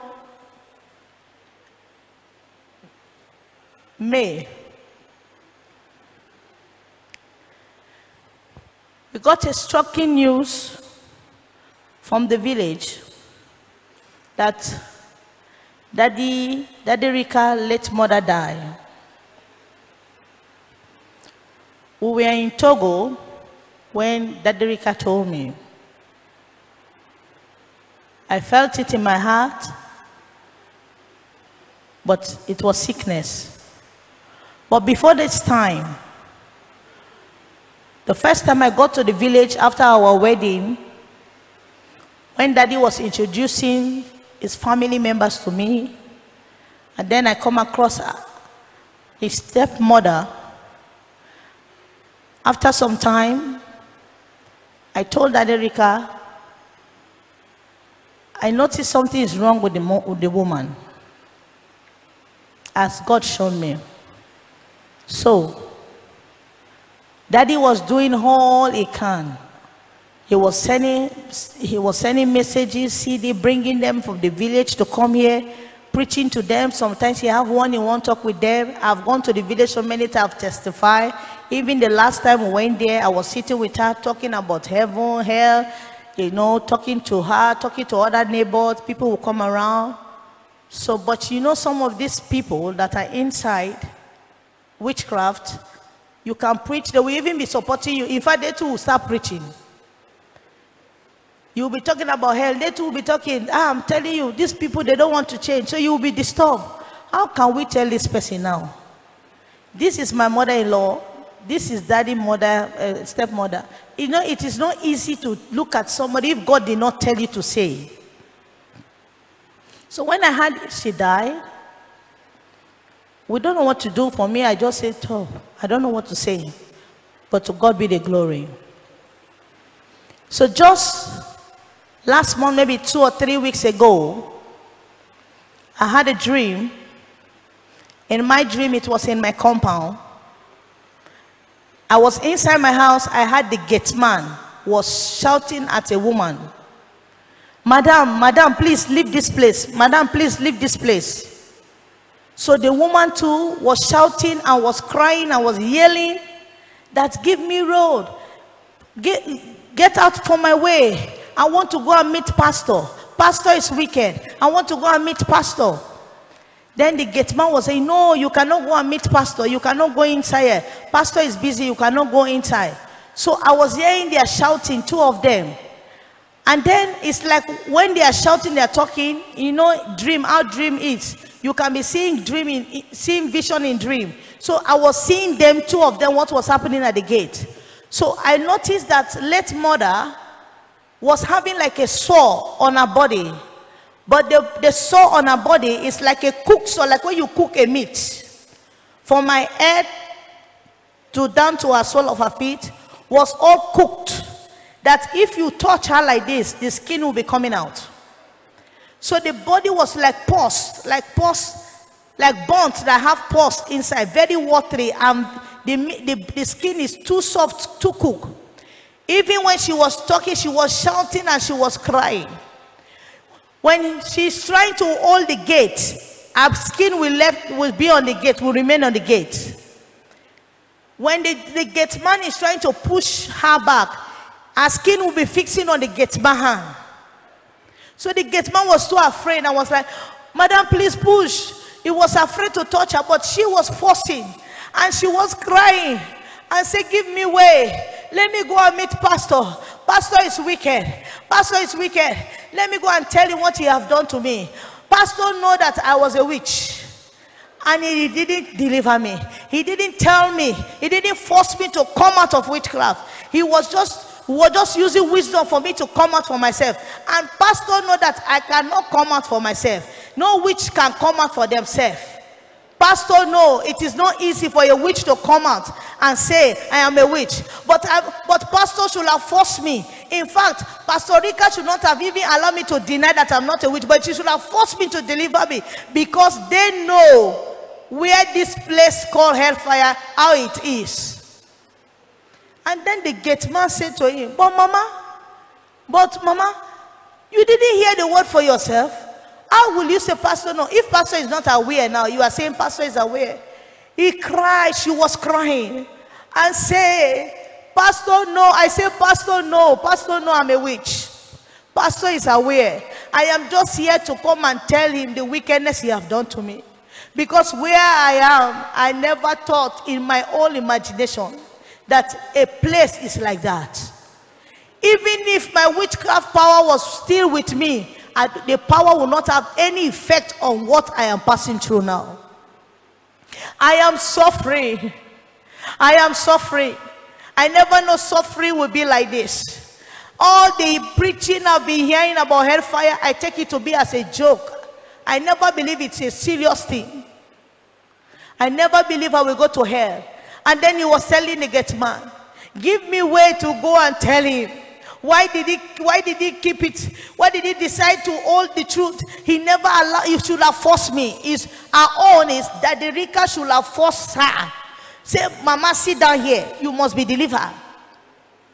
Then I came out. I look at her, very pitiful, burnt everywhere. Then I said to her, Abba, mommy, but you know, daddy have been preaching to you people. Daddy has been bringing you, he has been talking to you. Why you did not repent for yourself? He now said that I should not provoke her. Don't provoke me. You people know the place called hell. And you know, and you did not deliver me. You should have forced me. Your husband should not have even allowed me. If maybe he's thinking that if daddy was afraid to tell him or don't want to make him look as if he's accusing her wrongly, daddy Rika should not have even give her chance to say, is it true or not? He should have just arrested her, because since daddy Rika is a man of God and he knows about the terror and the horror of hell, daddy Rika would not have given her chance. But now daddy Rika was quiet, leaving things to done naturally. Then I should come and that he want to come and tell daddy Rika, where have you seen a witch come out and say I'm a witch? That we don't have that power to come out for ourselves. He that have noticed that I'm a witch, why he did not bring me out? And he was crying. She was crying. She said to me, see what your husband have done to me. You people know the danger of hell. You know the horror of hell. My daughter, I am suffering. I never know hell is like this. I am suffering.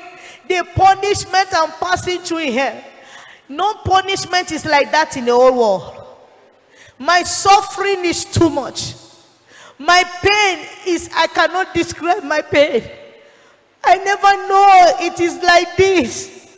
But why did you people keep it for me? Why you people did not force to deliver me? She was angry and she was crying. Her body was just like that, dropping. Her skin is cooked, falling on the floor. And then I woke up. I shared this dream to daddy. And I say, what are we going to do with some of these people that truly we know they are not clean? Jesus help us. God help us. But all what I can say here is to use this microphone and tell you people the truth.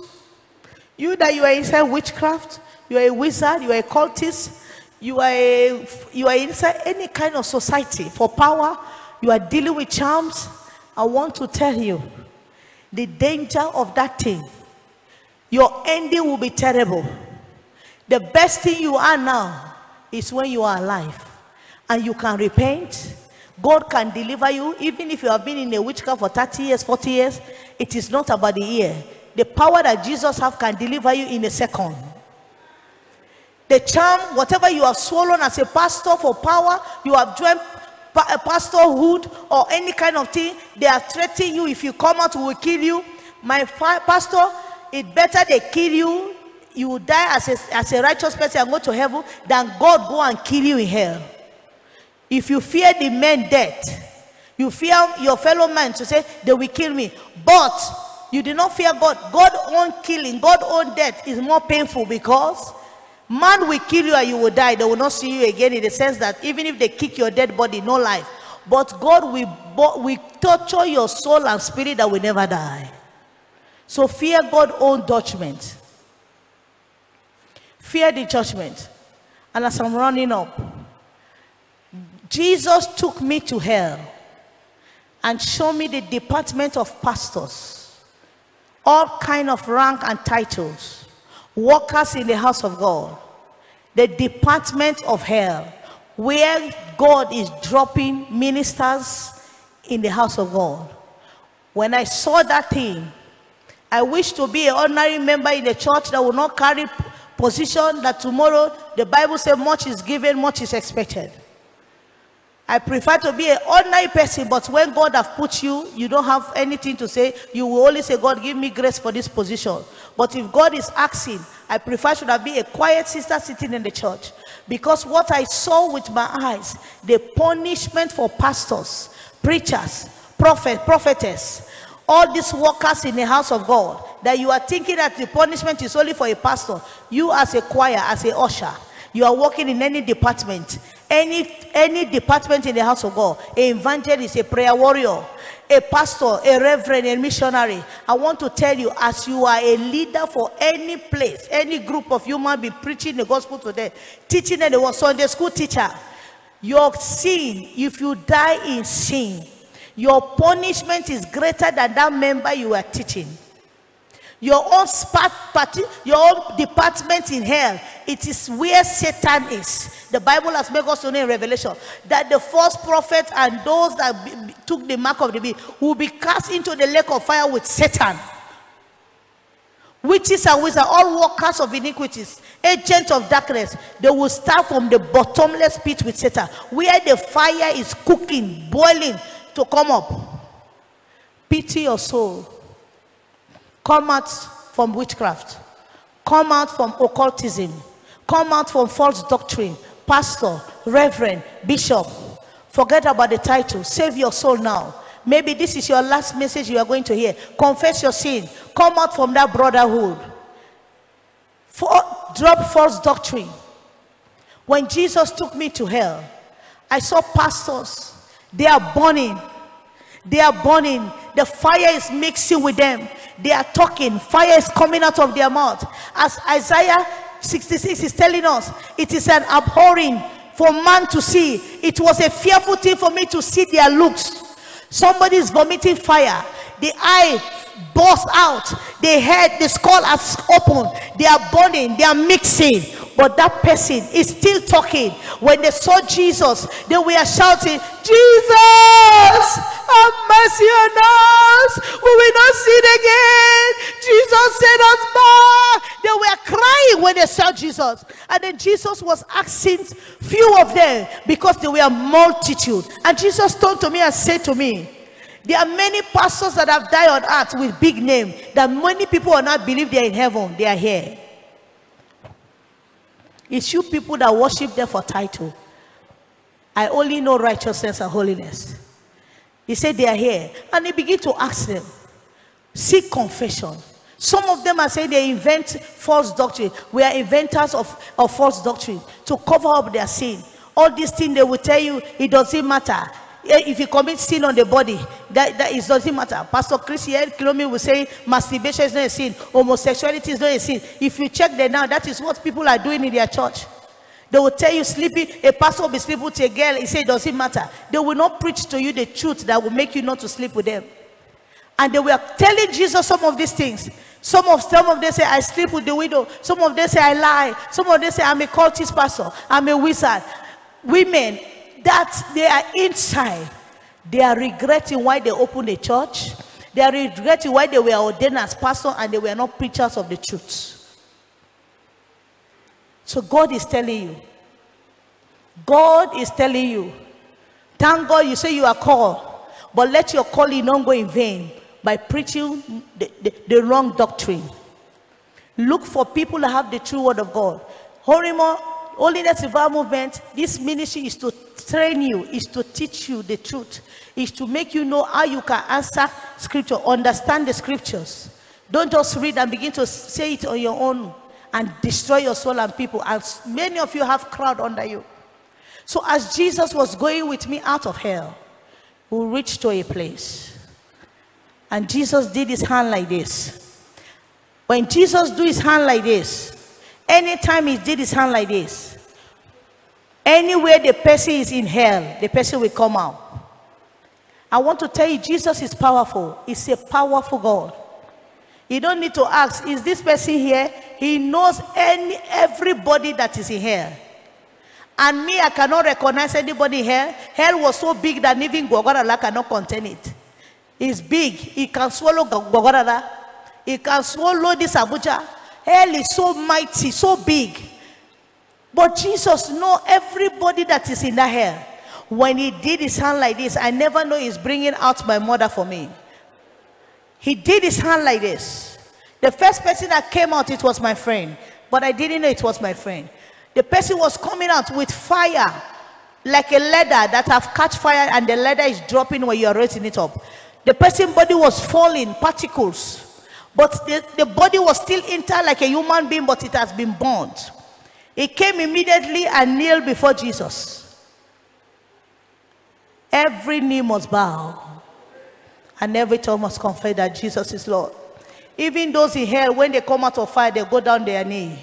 You are here, you are not fearing Jesus. You don't respect him, use his name to lie. Jesus said when he did not say. When he kneeled down before Jesus, the person called my name. I want you to just imagine what I'm telling you. Somebody that have been burnt, the skull, the eye have burnt out, the body is dropping, but the person can recognize me, but me, I cannot recognize her. That is what is happening in hell. You cannot die. Your senses are still fresh. When she called my name, I was looking at this person like an animal, roasted animal. How did he know me? Where did I know this person from? I don't know you. But when he called my name, Linda, beg Jesus for me. It's your friend, Gifty. I cry. My friend I love so much, he died 2 years before my conversion. And our pastor was our father was a reverend. He said to Jesus, please have mercy on me. My father did not prepare me for heaven. My father was the one spoiling me, you see. Jesus, please have mercy on me. My father did not tell me the truth. He didn't teach me the truth. Oh, Jesus, show me mercy. Jesus, show me mercy. Jesus, take me out of here. Linda, please plead for me. I look at her. And then Jesus said to her, it is too late, my daughter.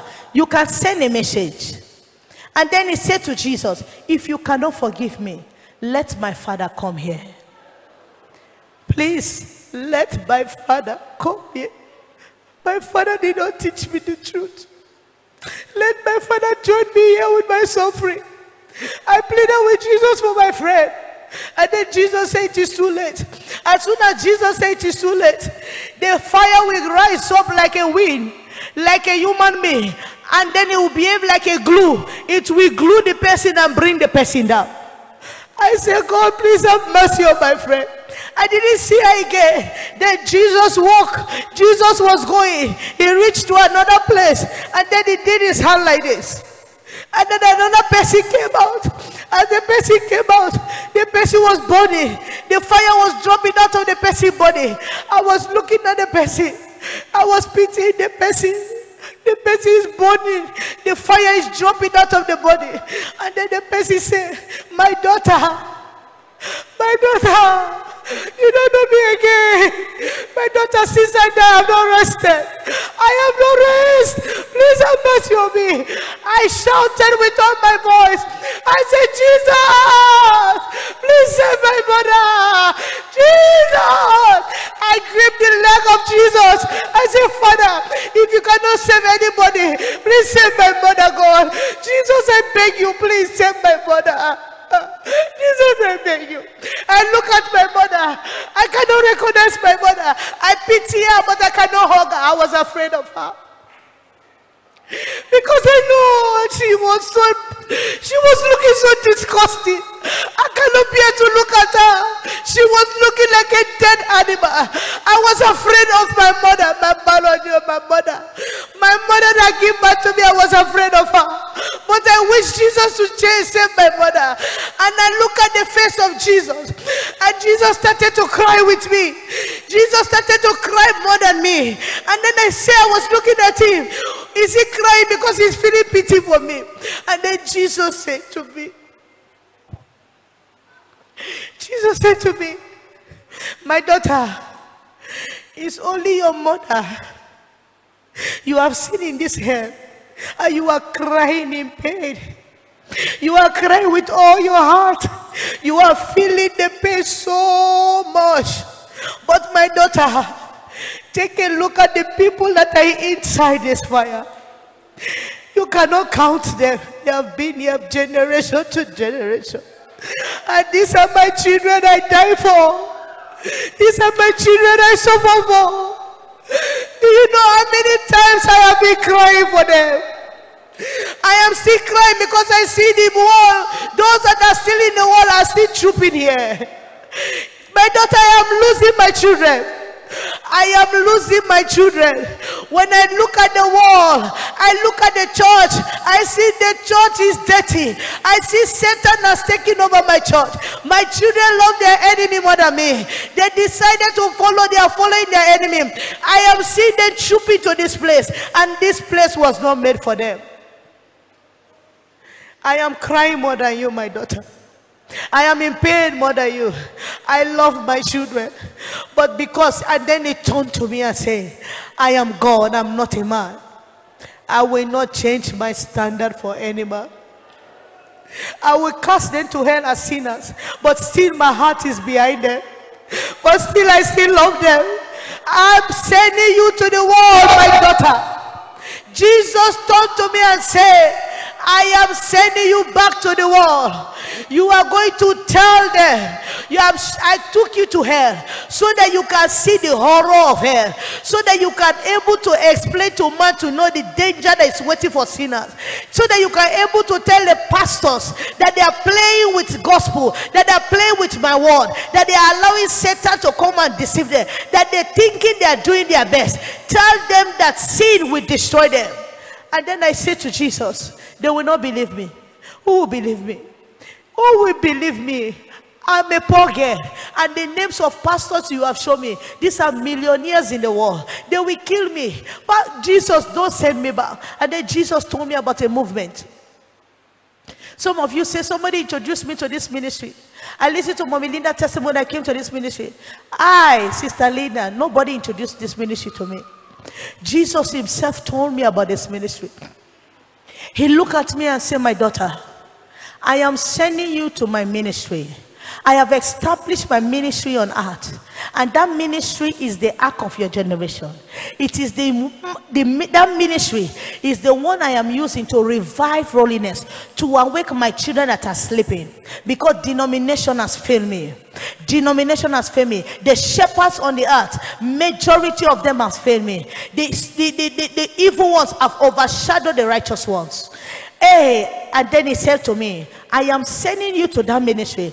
The man that I put in that ministry to preach my word, my son that is preaching my word in that ministry, when you go, you hear him. Whatever he is telling you and preaching to you, believe it, accept it, apply it in your life. Listen to the statement of Jesus. Many of you only hear, you are not applying it in your heart. You still have anger, unforgiveness, backbiting, jealousy, wicked thoughts. And even when you are here, you only dress holy. You only be a member or a pastor of HRMW, but your life is not showing that you are hearing and applying it. Jesus said, he did not say join them and listen to him and say you may. He said when you go, join them. One, Listen to the message he's telling you. The message I have put in his mouth. What he's preaching is the message that Satan have removed from the church, removed from the mouth of the preachers. And that is the message that will save their life and my children. But today Satan have removed that word, and the word is holiness. Without holiness, no man shall see the Lord. I have put my word in his mouth. When you go, when you listen to him, believe the word, apply it in your life, and then, my daughter, you will be safe when I come home.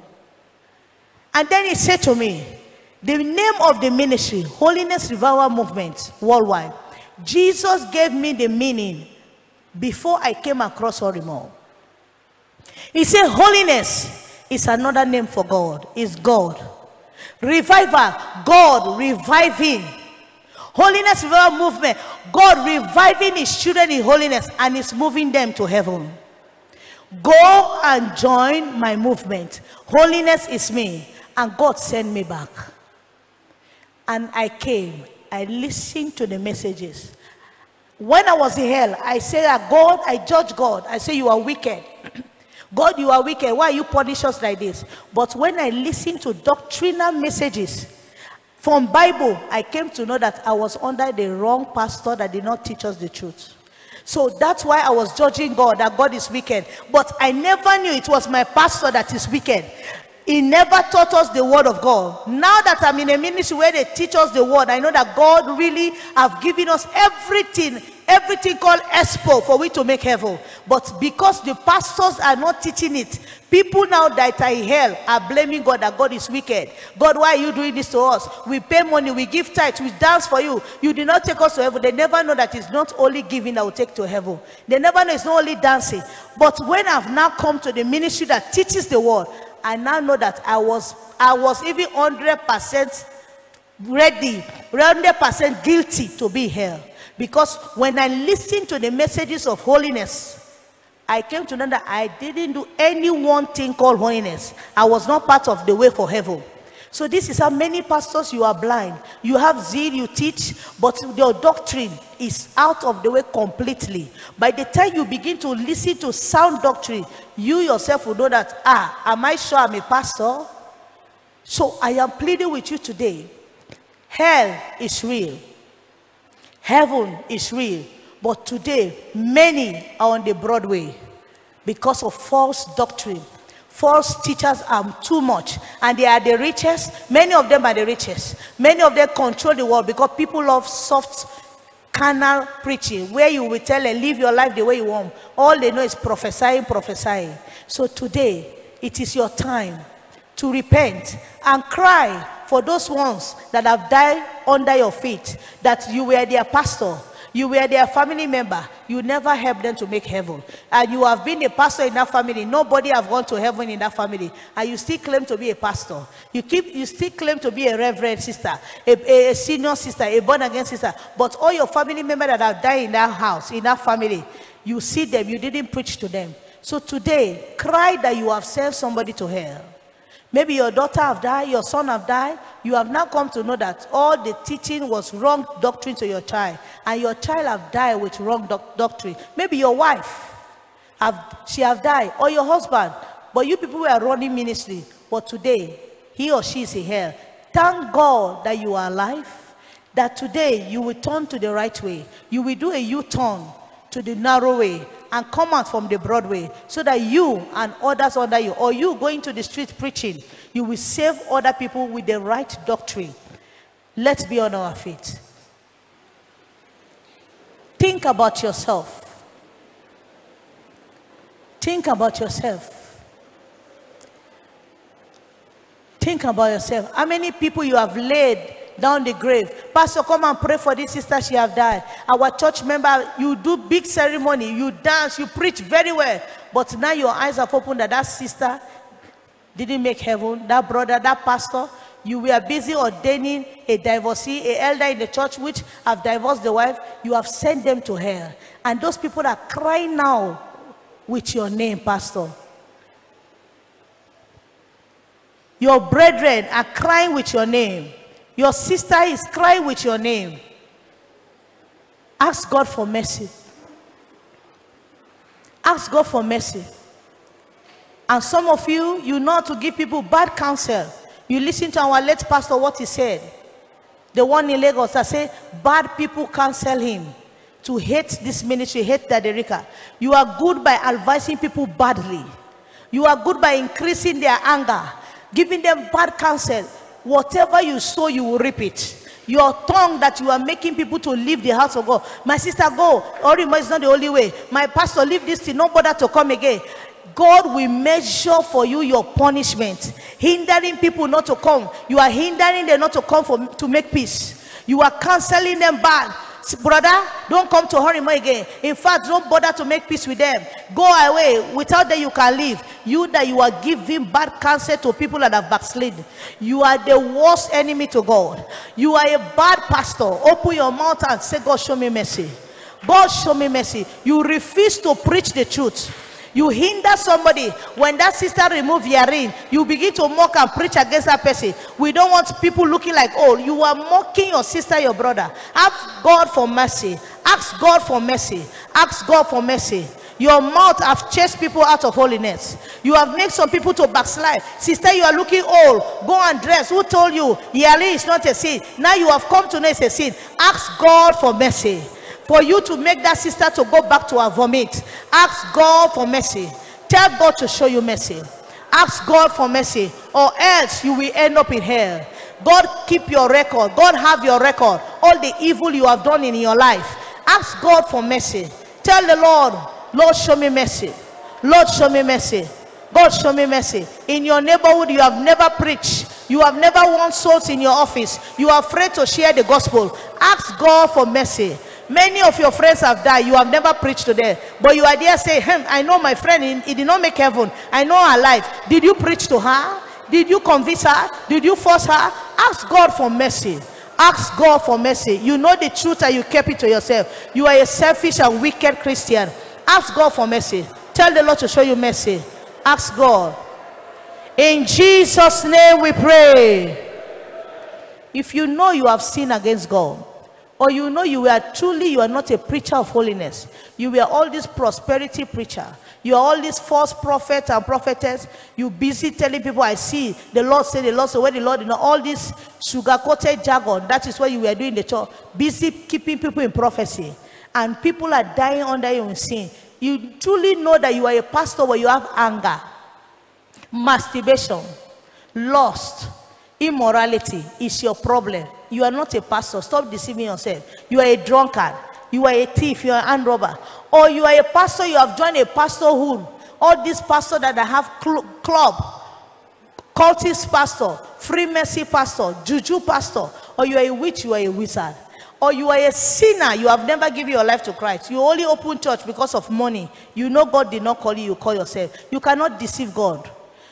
Come and say, God, show me mercy. Wherever you are, or you have backslidden, you want God to restore you back, raise up your hands, all eyes closed. This is the time for divine cleansing, for an exploit ministry, a fruitful ministry. If you want to go and have a fruitful ministry, it's when your members are righteous. Fruitfulness is people that are going to heaven, not crowd of sinners. Raise up your hand if you want God to transform you and give you a true ministry. Please take a bold step. Let's just run before the King of Kings and the Lord of Lords. No time to be ashamed. If you know you want to restore your life back to God, you want God to polish you, you want God to show you mercy. You have done evil. Many have gone to hell under your name. You counsel people badly, but now you are going to be a true preacher, a true evangelist, a true missionary, a true brother to that family, a true sister, a true choir, a true usher, a true worker in the house of God. Maybe you are a worker in the house of God, but you are a thief, you are an armed robber, you are doing one thing or the other. Now you are going to serve God in that house of God the right way. Today you will serve God well. Ask God to show you mercy. If you are a witch, you are a wizard, you are a cultist person, you are in a cult, come and say, God, I'm sorry. Even if you are a little child, you are flying in the night, you see what this witch said. He wished that the Rika would have that press on her. Now she's saying they should press on her. But if she was alive, they press on her, she would be saying, oh, they lie against me. But now she have gone to see reality. You people think that hellfire is a movie. I want to tell you, this place is real. Satan is only deceive you as a witch or as a wizard. Don't confess. Tell them it's not true. You are ashamed. Satan will be the one that will torture you. So wherever you are, God is here to forgive you. When God rises up for you, Satan cannot come close to you. That power of witchcraft cannot come close to you. Come and confess and say, God, I have done so many evil. It's enough. I will not do evil again. Little children, come and give your life to Jesus. Come and give your life to Jesus. You that you are preaching error, come and tell the Lord to show you mercy. Tell the Lord to show you mercy. You that go up and down and give false prophecy and revelation to rob people from their money. The Lord says you should buy this for me. The Lord says you know you are lying just for money. Come and tell God, because those sins are waiting for you. Satan have those records against you. Come and tell the Lord, anything you have said that is not of God, let the Lord show you mercy. All the things you have said God saved or God did not say, come and say, God, I am not a prophet. I was just lying. Your evangelism is money making. In the buses you collect money. You are doing it because of the money, not for soul's sake. Come and tell God, have mercy upon me. Have mercy upon my hypocritical life. Have mercy upon me, Jesus. Save my soul. All unbelief. You don't believe jewelry is a sin, attachment is a sin, makeup is a sin, naked dress is a sin. Instead, you even preach and told women, don't worry, there's nothing like that in the Bible. Come and tell God, that statement alone, you have fought against your God. You have done evil to God. You are fighting against the pricks, and you know you can't kick against the pricks. Come and tell God, God, I have deceived many people by telling them that hearing was not a sin. Now I know it is a sin. I will change my doctrine. Come out. Come out and tell the Lord, show me mercy. You have spoken bad thing about this ministry. You have said evil thing about HRMW. Come and tell God, Lord, forgive me. I will not say any evil again.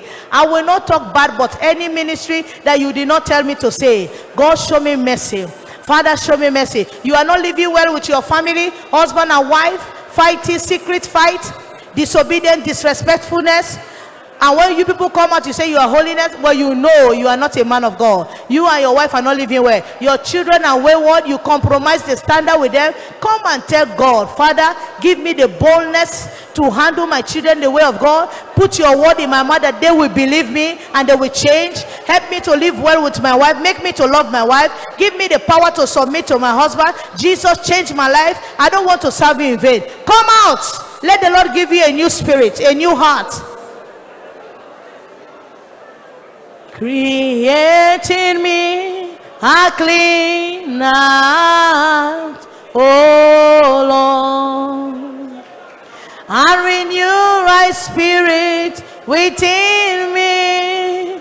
Lord, create in me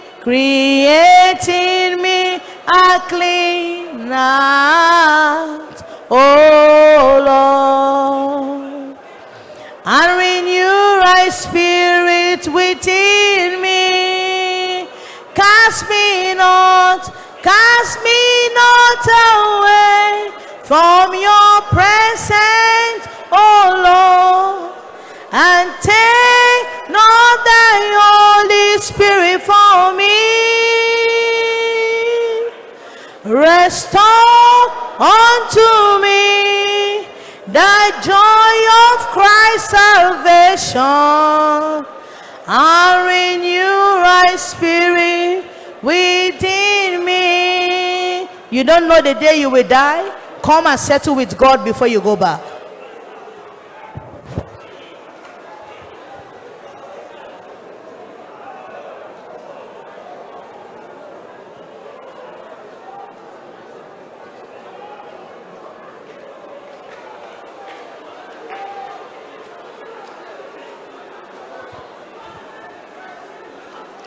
In Jesus' name we pray.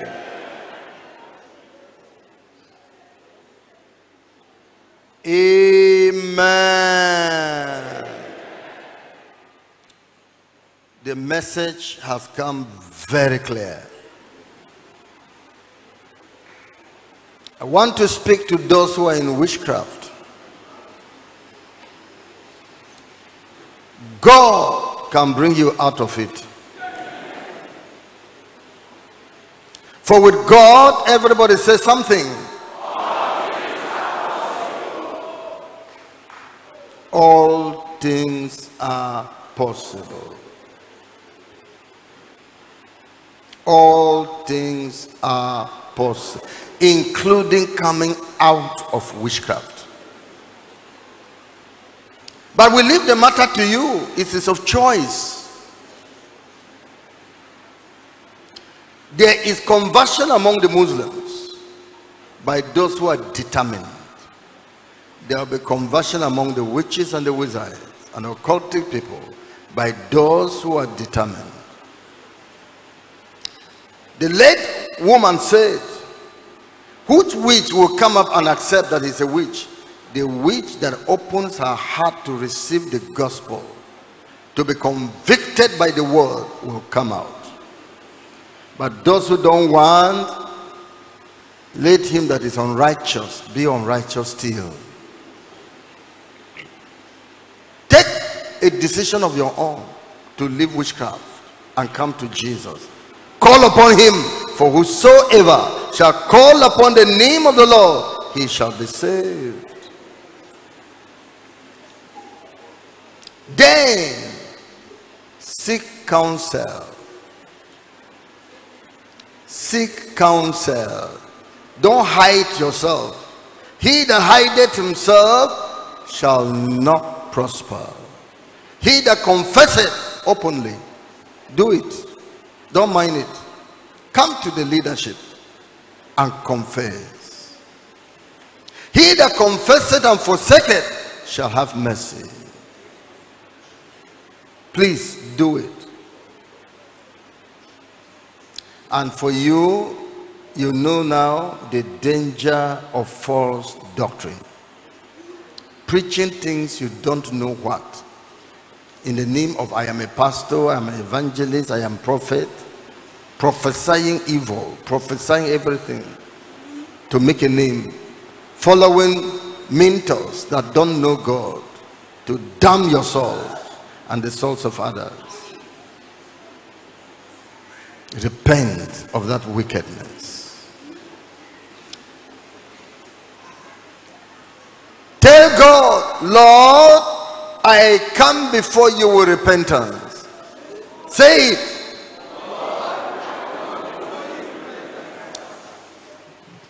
Forgive me of all my sins. Change my life. Change my ministry. Change my mentors. For you have bad, evil, wicked mentors. God, give me eternal life. I have decided from today to take you seriously. I will serve you. I will confess my sins openly. Where required, I will do restitution. Thank you for hearing me. Because I pray in Jesus' name. I'm praying for you.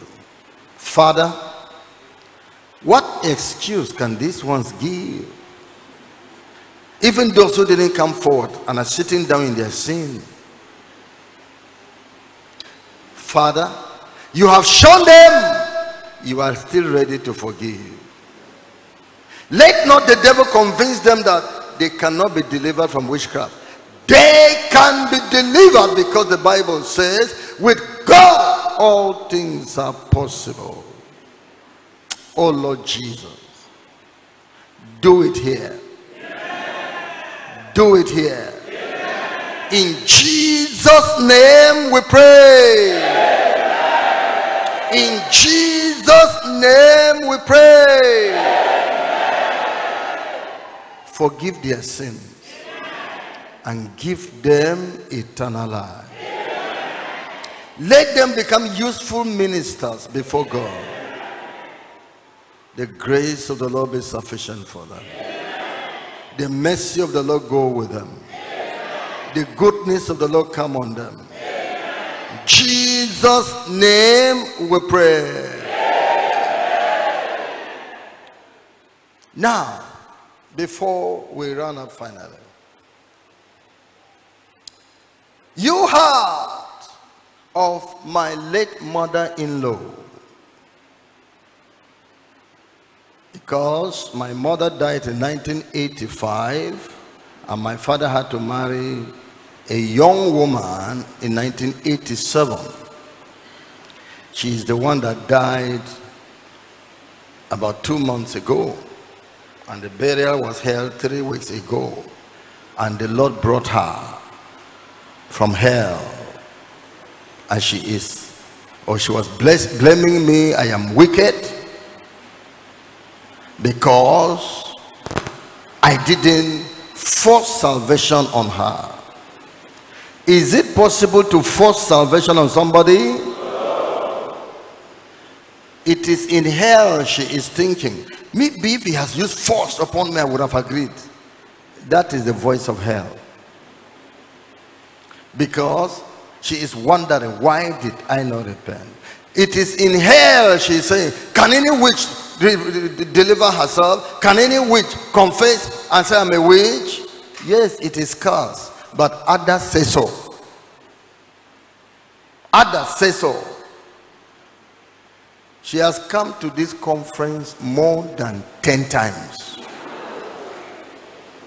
She is adornment compliant. If you see her, no earring. She dresses like a holy woman because of the teaching of this movement. Much has been done. In fact, maybe about 3 weeks before she died, she asked that I should send MP3 for her, and I did that. I did that. Apart from the ones I've been sending all these years, even when my father was still alive, I've been there. There's no relation of mine that will blame me that I didn't reach up onto him or her. Not one, none to me. Not one. All has been done. Money has been spent. I really even applied force to bring them here. But the Bible says even the brothers of Jesus did not believe on him. What did Jesus do? He forced them? Until he finished living his life on earth, none of them believed on him. It was afterward the grace of God began to work. So he's Lord? So he's God? How much more of carnal man, a normal carnal man, that's a man of flesh and blood, like them. Many of them have their doubts, have their own pleasures of life. But that's the complaint. And you may think really that I was wicked, I didn't do what I should do. I did all that a human being should do by the ability of God. But since they harden themselves, hellfire is there for such type of people. What do we do again? Is for my relations who remain. When my wife told me this revelation, I said, all my relations shall hear it. All of them. It shall be heard worldwide. Forget that my name is there in condemnation. Let them know that the ones that are still alive should know that I have worked on them, and I'm working on them. If they want to escape hell, submit. The Lord has brought this good thing to their family. They can choose to take it or not to take it. The other one, Pastor Joseph Abue, was the state coordinator of Holiness Revival Movement, Lagos. He really did wonderfully well. He retired from NMPC. He did wonderfully. We were using his house for Horemo. In fact, his house headquartered Horemo in Lagos from the beginning of Horemo. Very zealous man. But all this Michael Sambo politics, came on him and snatched him away, and he went wild against Holiness Revival Movement. Wild. We did all to redeem Joseph Abue. We did everything. I kept on. One time I told the Lagos State coordinator, the one that replaced him, tell Joseph Abue, this conference, he should be here. I am ready to send him transport money. He sent him to me. That, what is he coming to do? That what I should tell him, what he should come and do. I said, this person has gone far. I should send him flight ticket. So we didn't have money to be doing that. I will send you transport. You have been coming by road. How many times have you come by flight? So all effort on Joseph Abue failed. And now he is saying, you people didn't call me. In that pride, you raised up. And the false group you had gone to join, who had power to bring you out, except to leave you with God? Is to leave you with God. We have finished our power. There's nothing again we will do. Man has his heart. Man, even when God spoke to Cain, where is Abel, your brother? He said, am I my brother's keeper? Why are you asking me? I'm talking rudely to the Creator. Talking rudely. And the Lord want him. If you had done well, will he not have been well with you? But be careful. Evil as is at your door, and the evil is desiring your life. He didn't bother. He went ahead to do what he wanted to do and destroyed his life. Will he now be blaming God? God, you have all the power. Why didn't you force me? God, you have all the power. Why didn't you make me faint? God, you had all the power. Why didn't you make me die, go to hell and come back, so that I could have seen the power of hell and repent? God doesn't do like that. Listen, you who are leaders, coordinators, when you come into this movement with your family, leave yourself, your wife, your children to this movement in the name of Jesus. Because the movement teaches the word of God and administers it.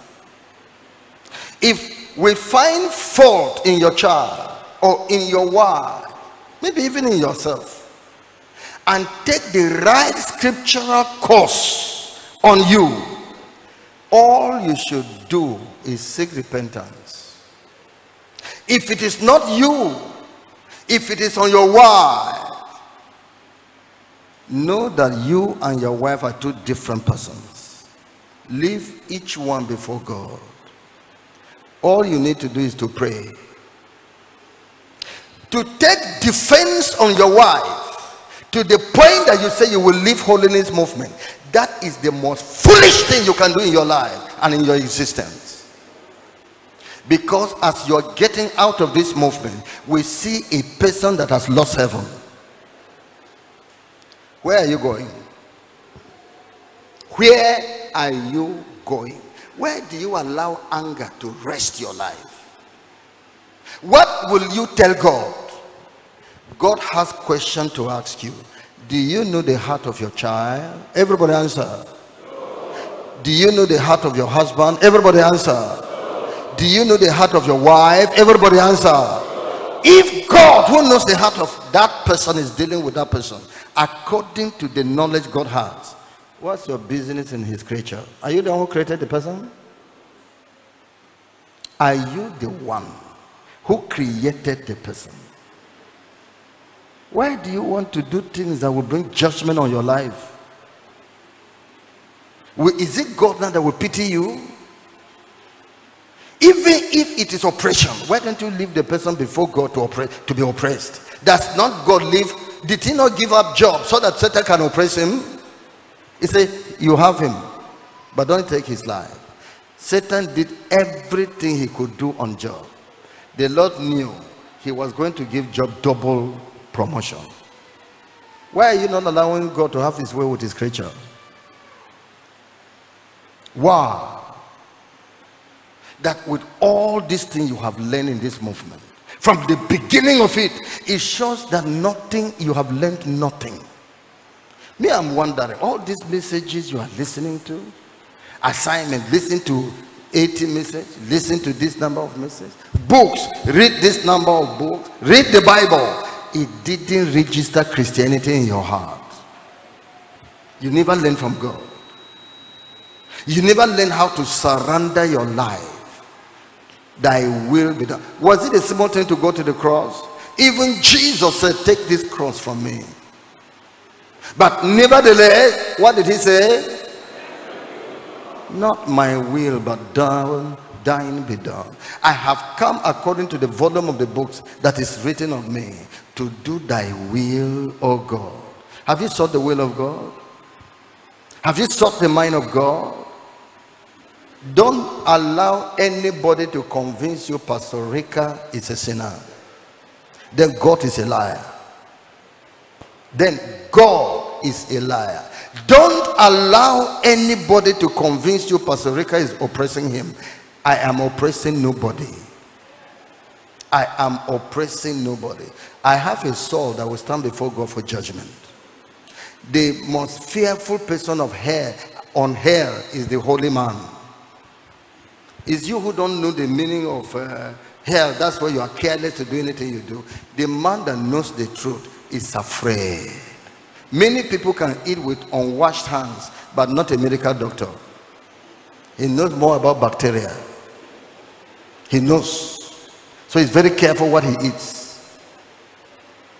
So don't allow any person to be going about corrupting you and to send you with to hell. That is what Satan did, and pulled down 1/3 of the angels, and they have lost heaven. Don't allow any man to make you lose heaven by telling you stories according to his own mind, and you have never heard the other side. You have not heard the other side. He that wants to go with Satan, let him go. Before he comes to that point, God has been tired. God has tried and given him up. We have tried and we have failed. What do we do then? What do we do? Look at him saying, hey, you people are wicked. You would have called me. You didn't call me.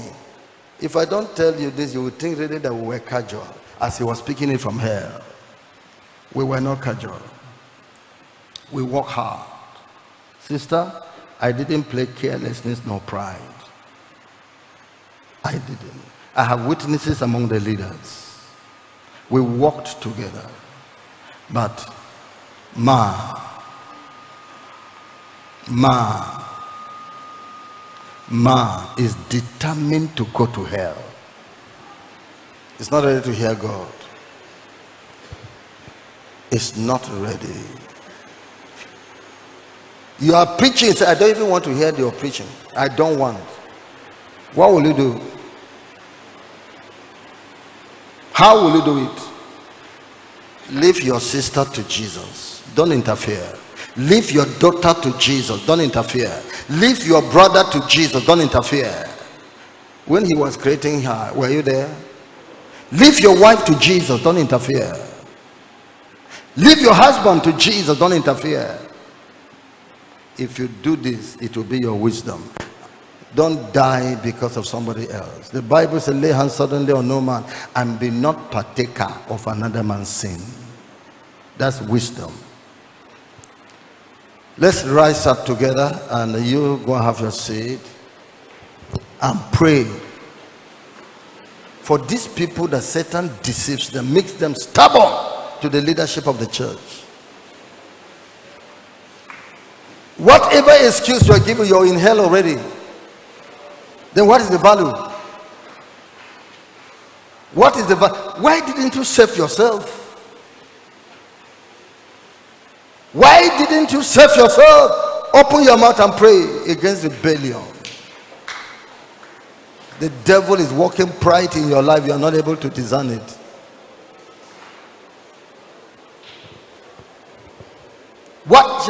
The Lord has told you that how you have been in this holiness movement. You have known this thing.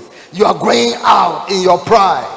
Say, big one, you may never come back.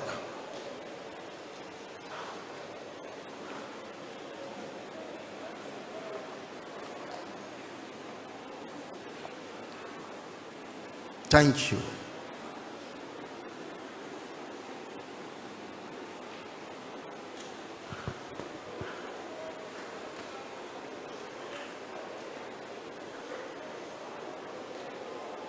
Message you have just listened to is a production of Holiness Revival Movement Worldwide.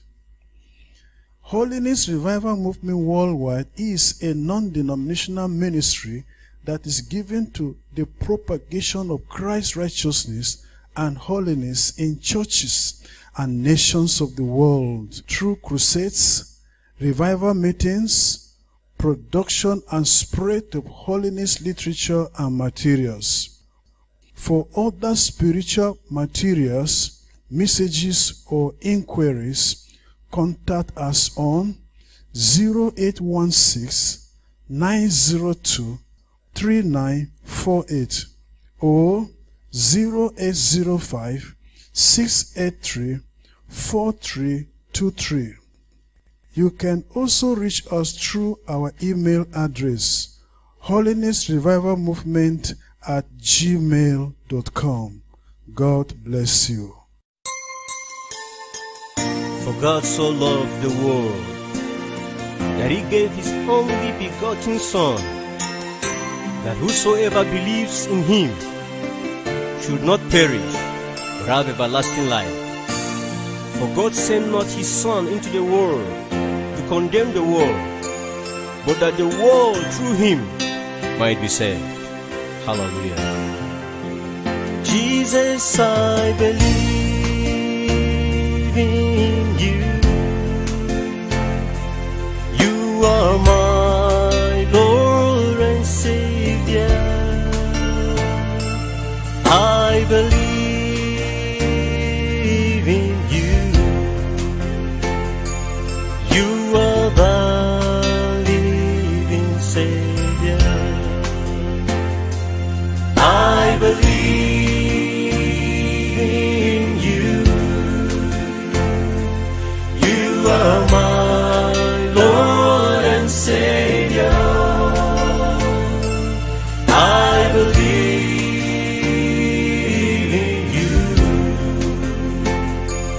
You are the living Savior.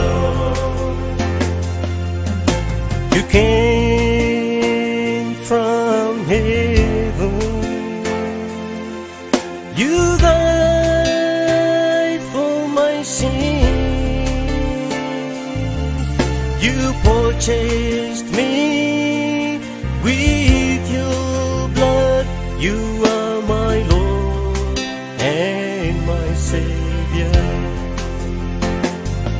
You left your throne above and took up the form of a servant for my sins. Oh Lord Jesus, you are the living Savior. Jesus, I believe in you. I believe in you. 'Cause you are my Lord and Savior. You are my Lord and Savior. Jesus, I believe in you. I believe in you.